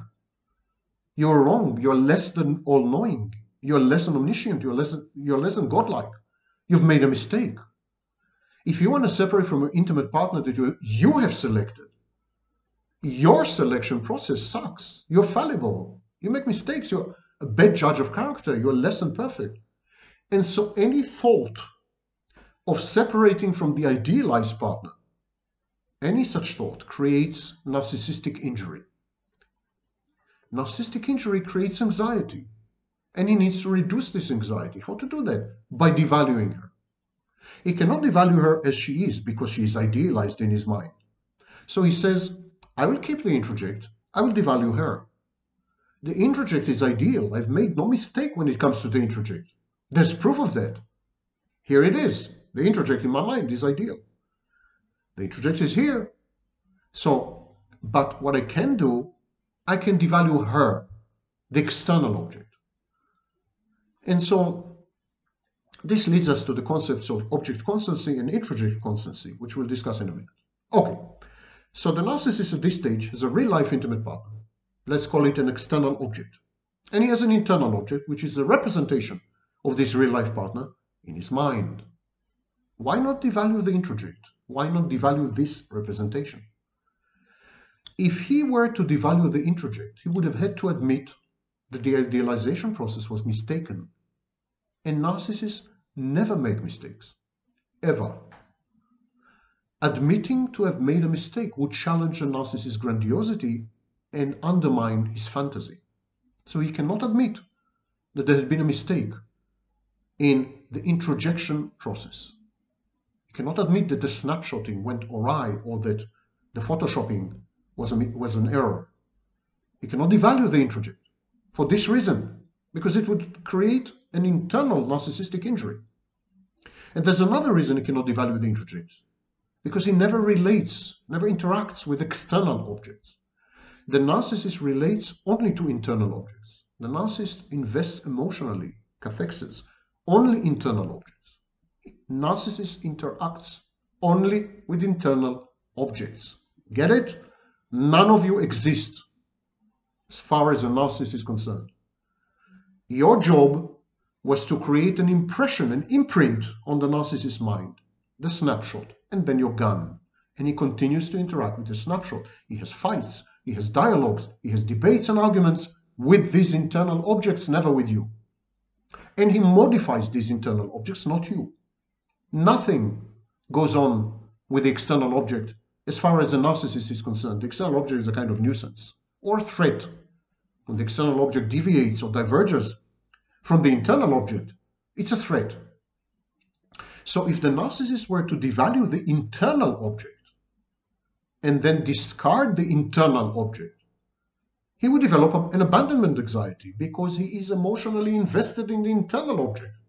The narcissist is bonded with the internal object. He's attached to the internal object, not to you. Healthy people get rid of real-life partners out there. As far as a narcissist is concerned, his real-life partner is inside his head, never outside. So when he loses the external object, you, someone out there, is usually happy-go-lucky and he moves on to the next partner with ease. Overnight sometimes. He has no abandonment anxiety, nothing. But if he were to lose an introject, your representation in his mind, he would develop severe separation insecurity, abandonment anxiety. He would stop functioning. It's almost psychotic. I'm not the first to say this. Kernberg said it. The narcissist inhabits compulsively the inside of his mind. Narcissism is a near psychotic state. Some narcissists cross into psychosis. The narcissism is more stable than psychosis because narcissists are emotionally invested in this stability. They cathect. They don't allow to change. They fixate it. It's not chaotic. It's ordered. It's rigid. That's why narcissism is defined in the textbooks as a rigid pattern. That's why narcissists are very bad at coping with change, developments, and so on. Because they're rigid. They're not reactive to the outside. They're reactive to representations of the outside in their minds. And these representations are also fixated and rigid. They're not flexible. So this rigidity on the one hand renders them stable. They don't devolve into a psychotic state that often. But on the other hand, it makes them extremely fragile. Brittle, shall we say. So there's a delicate balance between rigidity and fragility. That's why we have covert narcissism, where there is an imbalance. As Adler said, there's a core of inferiority. Narcissism is compensatory and rigid. It's like having an exoskeleton. Imagine that you don't have an internal skeleton, but you have an external skeleton, and it holds you somehow. All narcissism is compensatory. We used to think differently, but in the last 10 years, we are beginning to realize that all narcissism is compensatory. Even in the alternative model of narcissistic personality disorder, in the text revision of the 5th edition of the DSM, narcissism appears to be compensatory. Of course, the greatest minds like Kernberg, Kohut, Millon, they insisted that narcissism is compensatory. The narcissist cannot get rid of the introject, cannot devalue the introject, because then he will experience extreme abandonment anxiety, because to his mind, the only real object is inside, not outside. The outside is dispensable, interchangeable, fungible. It's a commodity. You're a commodity. He devalues you. And so he has an intimate partner. He devalues her. He gets rid of her by saying that she has changed, the external object. She's under the bad influence of her friends, you know. Her family is poisoning her. Something happened to her. He's attributing to her some malevolent, deforming change. The introject, however, her introject, her representation in his mind is immutable and pure. External object can and does change in the inexorable process of devaluation and discard, but not the internal object. Devaluation and discard has nothing to do with the intimate partner. I want this to be clear. This process has to do with the narcissist's need to separate and individuate from a substitute mother, which in turn is introjected in any case. So the whole thing is totally internal. It's nothing to do with you. Nothing the partner can do to prevent this, because it's the only way to separate individuate. When this happens and the external object is devalued, there is a temporary problem, because there is a gap opening between the external object and the introject. External object is devalued by now. The introject is still idealized, and this creates anxiety. Even before the devaluation phase, when the object, or the external object, deviates or diverges from the snapshot, when the intimate partner becomes independent or autonomous, or makes her own decisions, goes on a trip, develops new friendships, is too close to her family, she conflicts with the snapshot. She becomes autonomous. She has agency. And this threatens the narcissist, because the snapshot has to be preserved. The ideal partner for the narcissist is an ancient Egyptian mummy in bad shape. Any Egyptian mummy would do, though. Narcissist is flexible on this. So the minute there is a gap between the external object, which is basically static, idealized, external object, which is basically, devalued and dynamic, and the internal object, which is basically static and idealized, this creates anxiety, dissonance and anxiety. In the devaluation phase, the anxiety is maximal, because the external object is devalued and the internal is still idealized. There's a tension between these two, infinite tension. So to resolve this, the narcissist half-heartedly attempts to hand over the introject to the external object. It's a very interesting process to observe. The narcissist tries to kind of match the introject to the external object. He would tell his partner, you know, you've changed, but you're still amazing and unique. Or he would make contradictory statements. He would say, I can't trust you, but you've always been my best friend. I don't know, you're a slut, but you're very pure. This kind of contradictory statement is an attempt to hand over the introject, to match the introject with the devalued external object. But it doesn't work. It doesn't work. He can never do this. It's a doomed attempt, because the minute he tries to hand over the introject, that minute, the narcissist experiences tremendous abandonment anxiety, because his only real relationship was with the introject. The introject is idealized. Why would the narcissist get rid of it? Who wants to lose an ideal partner, even if it's only a figment of your imagination? So the narcissist begins to experience depressive symptoms, like hopelessness. He says, I will never find someone like that. I will never find an introject like that. I don't want to hand over this introject. It's unique. Sui generis. You know? So he becomes depressive. He becomes anxious. Abandonment anxiety is enormous, and he stops. He withdraws the introject. He takes it back. and he gets stuck with the introject for life. So narcissists have libraries of introjects, all of them active, all of them idealized, and that explains hoovering. That's exactly the reason for hoovering. As long as the introject exists in the narcissist's mind, and there is a devalued external object somewhere out there, already discarded but still alive, there is this tension. The narcissist at some point would try to match the two. He's overwhelmed by the anxiety. He needs to do this. He needs to re-idealize the partner so that the partner matches the introject. And this reduces the anxiety. And this is hoovering. Now, all narcissists hoover all the time, but not everyone. And you could ask why. If that's a general mechanism, why don't all narcissists hoover everyone all the time? It depends crucially on whether the narcissist has found a substitutive maternal figure that can be matched with the introject. So the narcissist has a library of introjects. If they find another intimate partner whose profile matches one of the active introjects, there would be no need for hoovering.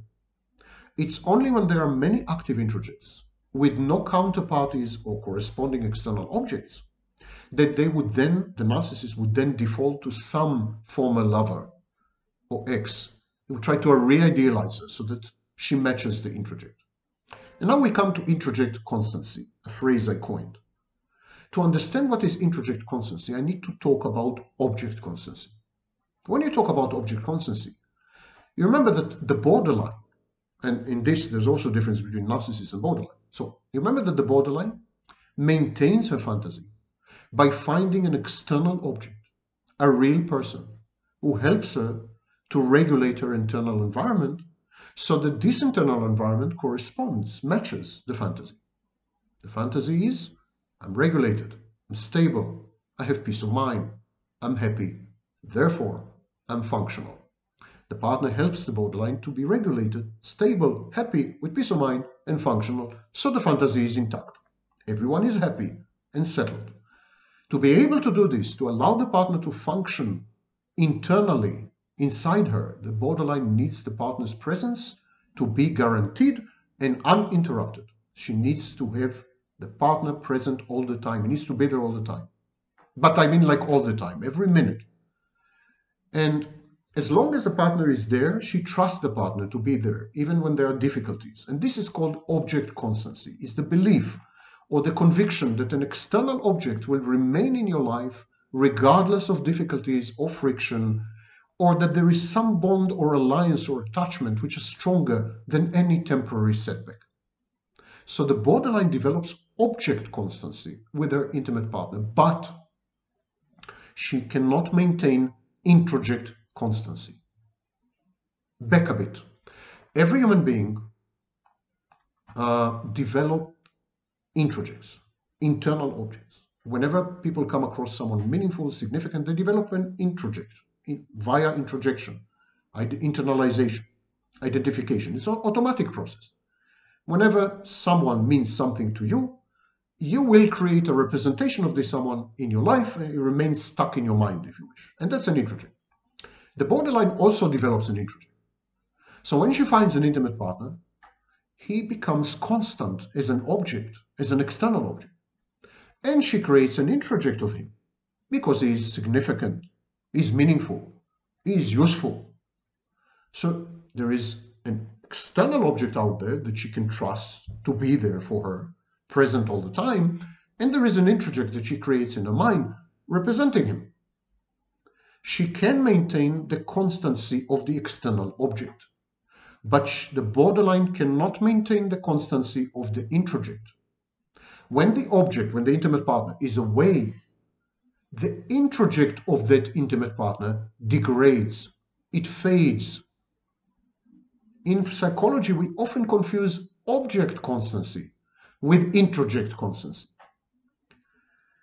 It is exceedingly clear in borderline, because when the borderline is with her partner, he is definitely perceived as constant. She treats him as a constant. She relies on him, she hugs him, she talks to him, she hangs on to him, to his every word. He is her life, he is her world, universe, he regulates her internal processes, he's her reality testing, he's everything, he's absolutely everything. Of course, he's always there, all the time. How would he not be constant and fulfill all these?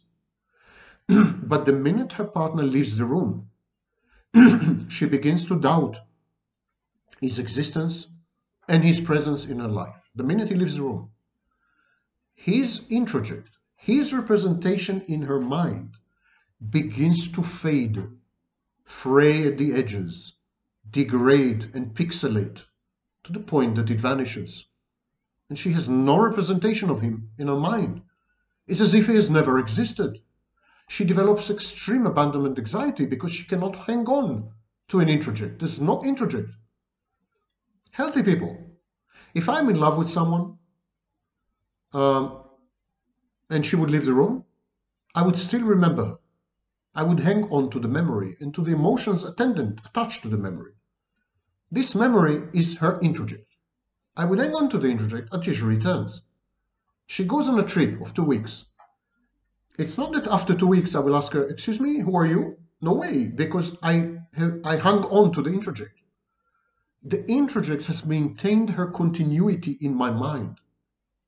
But if I were a borderline and she were to go on a trip for 2 weeks, the introject will have vanished. I wouldn't be able to hang on to anything. Her memory will fade. I wouldn't even remember how I felt. It would be very difficult for me to recall her face. It's because the borderline's fantasy is object-oriented, outward-oriented, not inward-oriented. Borderlines are cathected. They're emotionally invested in objects out there, not in introjects in here. There's only a finite amount of energy. The borderlines use it outside while the narcissist uses it inside. In healthy people, the energy is divided. But in pathological people with pathologies, the energy is almost exclusive. Exclusive in or exclusive out. If you're extremely intense, all the energy will go out, all the energy will go in. If it goes out, your borderline goes in, your narcissist. So the borderline, when she's with the object physically, she does maintain object constancy. The minute he goes, or disappears, or travels, or I don't know, she anticipates abandonment and rejection. He doesn't pay her attention. He's on the phone for 2 hours. The introject degrades. His avatar, his image in her mind falls apart. She has nothing to hang on to. She feels abandoned. She develops enormous anxiety. That's why borderlines are clingy and needy. That's exactly the reason, because they need to go to the external object to help them to redevelop the introject, to reintroduce it, to reconstruct it. The borderlines introjects are on the fly. Borderlines develop introjects hundreds of times a month, where healthy people develop an introject once a lifetime. The borderline would need to develop an introject every single time. No one has measured this, of course, but borderline is busy developing introjects all the time because they don't hold, they evaporate. Once I was on a forum of borderlines, and someone told me something very interesting. Some, not all of them. They told me that when they leave home, they take an object belonging to their spouse or mate or partner. They take a handkerchief, a photograph, a linchpin. They take something, a tie, a cufflink, and they take something belonging to this guy, and they say that throughout the day, they would touch this object. When they were attracted to other men, they would touch the object because they don't have introjects. You know what it reminds me? Mediums, spiritual mediums. When you go to a spiritual medium, they say, can you give me something that belonged to the disappeared person? The spirit is an introject.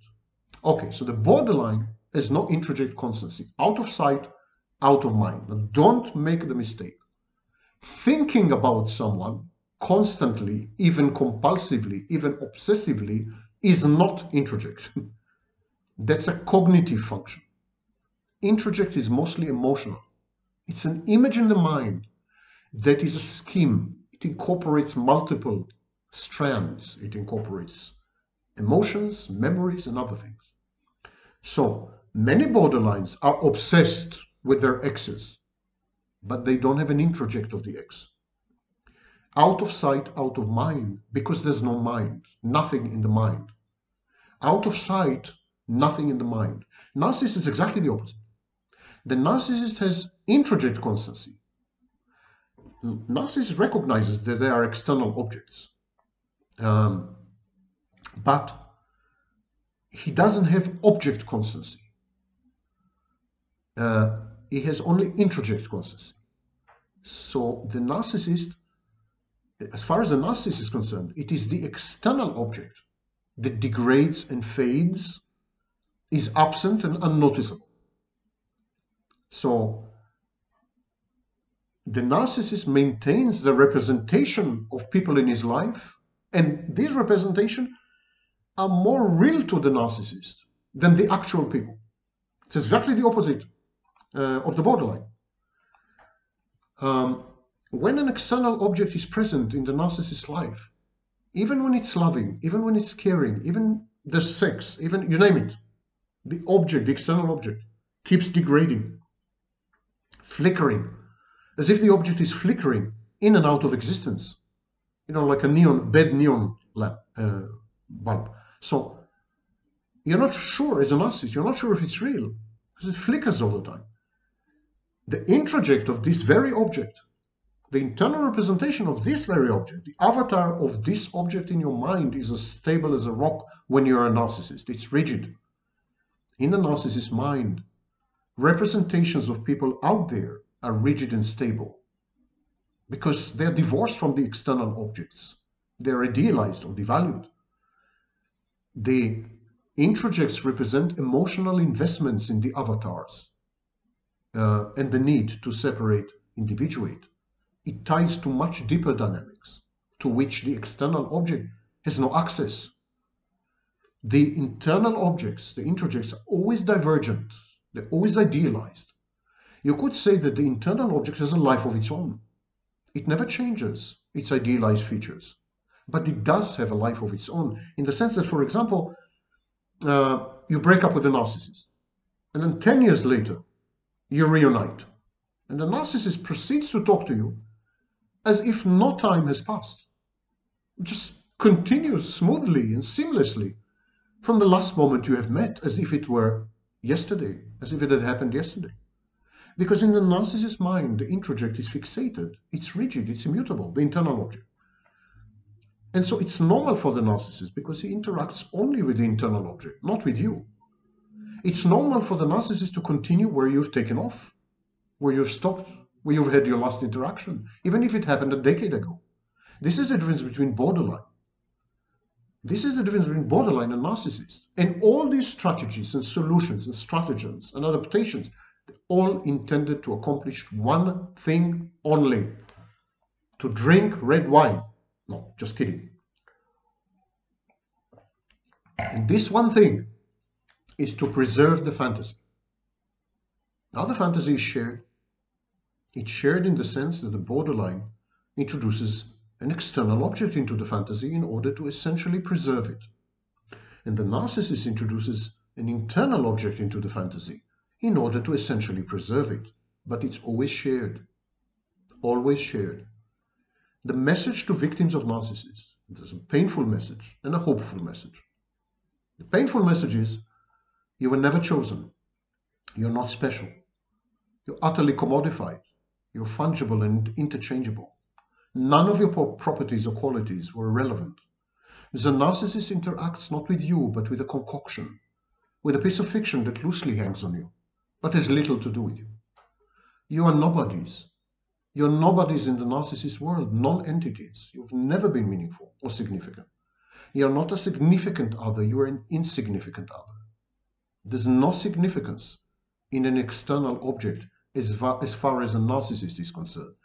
All the significant catexis, all the emotional investment is in the internal object. It's a very painful message. You might as well not have existed. You're just a trigger, an excuse to populate his internal world. And the hopeful message is, none of it was your fault. You could have done nothing about it. None of it was your fault, and you could have done nothing whatsoever about it. It's not about you, it's about them. And it has to do with their compulsive need to preserve a fantasy. It's not about reality even. There's no way you could have modified the fantasy, entered the fantasy meaningfully, changed it. They defend the fantasy ferociously. They never let you in. They sacrifice themselves. for the sake of the fantasy. The fantasy dominates. They are fantasy. Narcissists are dream creatures. Narcissism is a fantasy defense gone awry, writ large. Same with borderlines. These are fantasy defenses. The minute people value fantasy more than reality, the minute they cherish fantasy more than they do you, you have no role. You have no place and you have no contribution, negative or positive. You're not there. You're not relevant. You're an excuse, a trigger. I don't know what to call you, but you're definitely not a partner, not a lover. The attempt to impose on narcissism and borderline the language of health and normalcy is doomed. These people are no longer with us.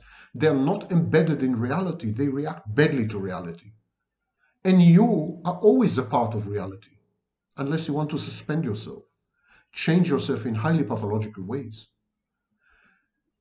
Barring that, you're a part of reality, and there's nothing that the narcissist and borderline dread and hate more than reality. You're an agent of another kingdom. You're the enemy.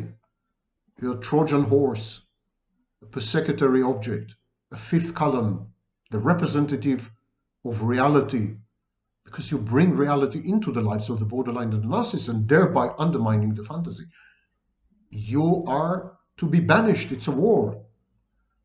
You're a reminder of reality. And in the case of the narcissist, you're also a narcissistic injury. Anything you do injures the narcissist. If you offer the narcissist advice, you imply that he is less than omniscient or all-knowing. If you offer empathy, you imply that he is pitiful or in need of empathy, helpless. In need of. What do you mean in need of? He's God. God doesn't need anything. Whatever you do, you challenge grandiosity. Reality challenges grandiosity. In the case of the borderline, if you offer advice or empathy, you're challenging the fantasy because you're broadcasting to the borderline. You're dysregulated. You need help.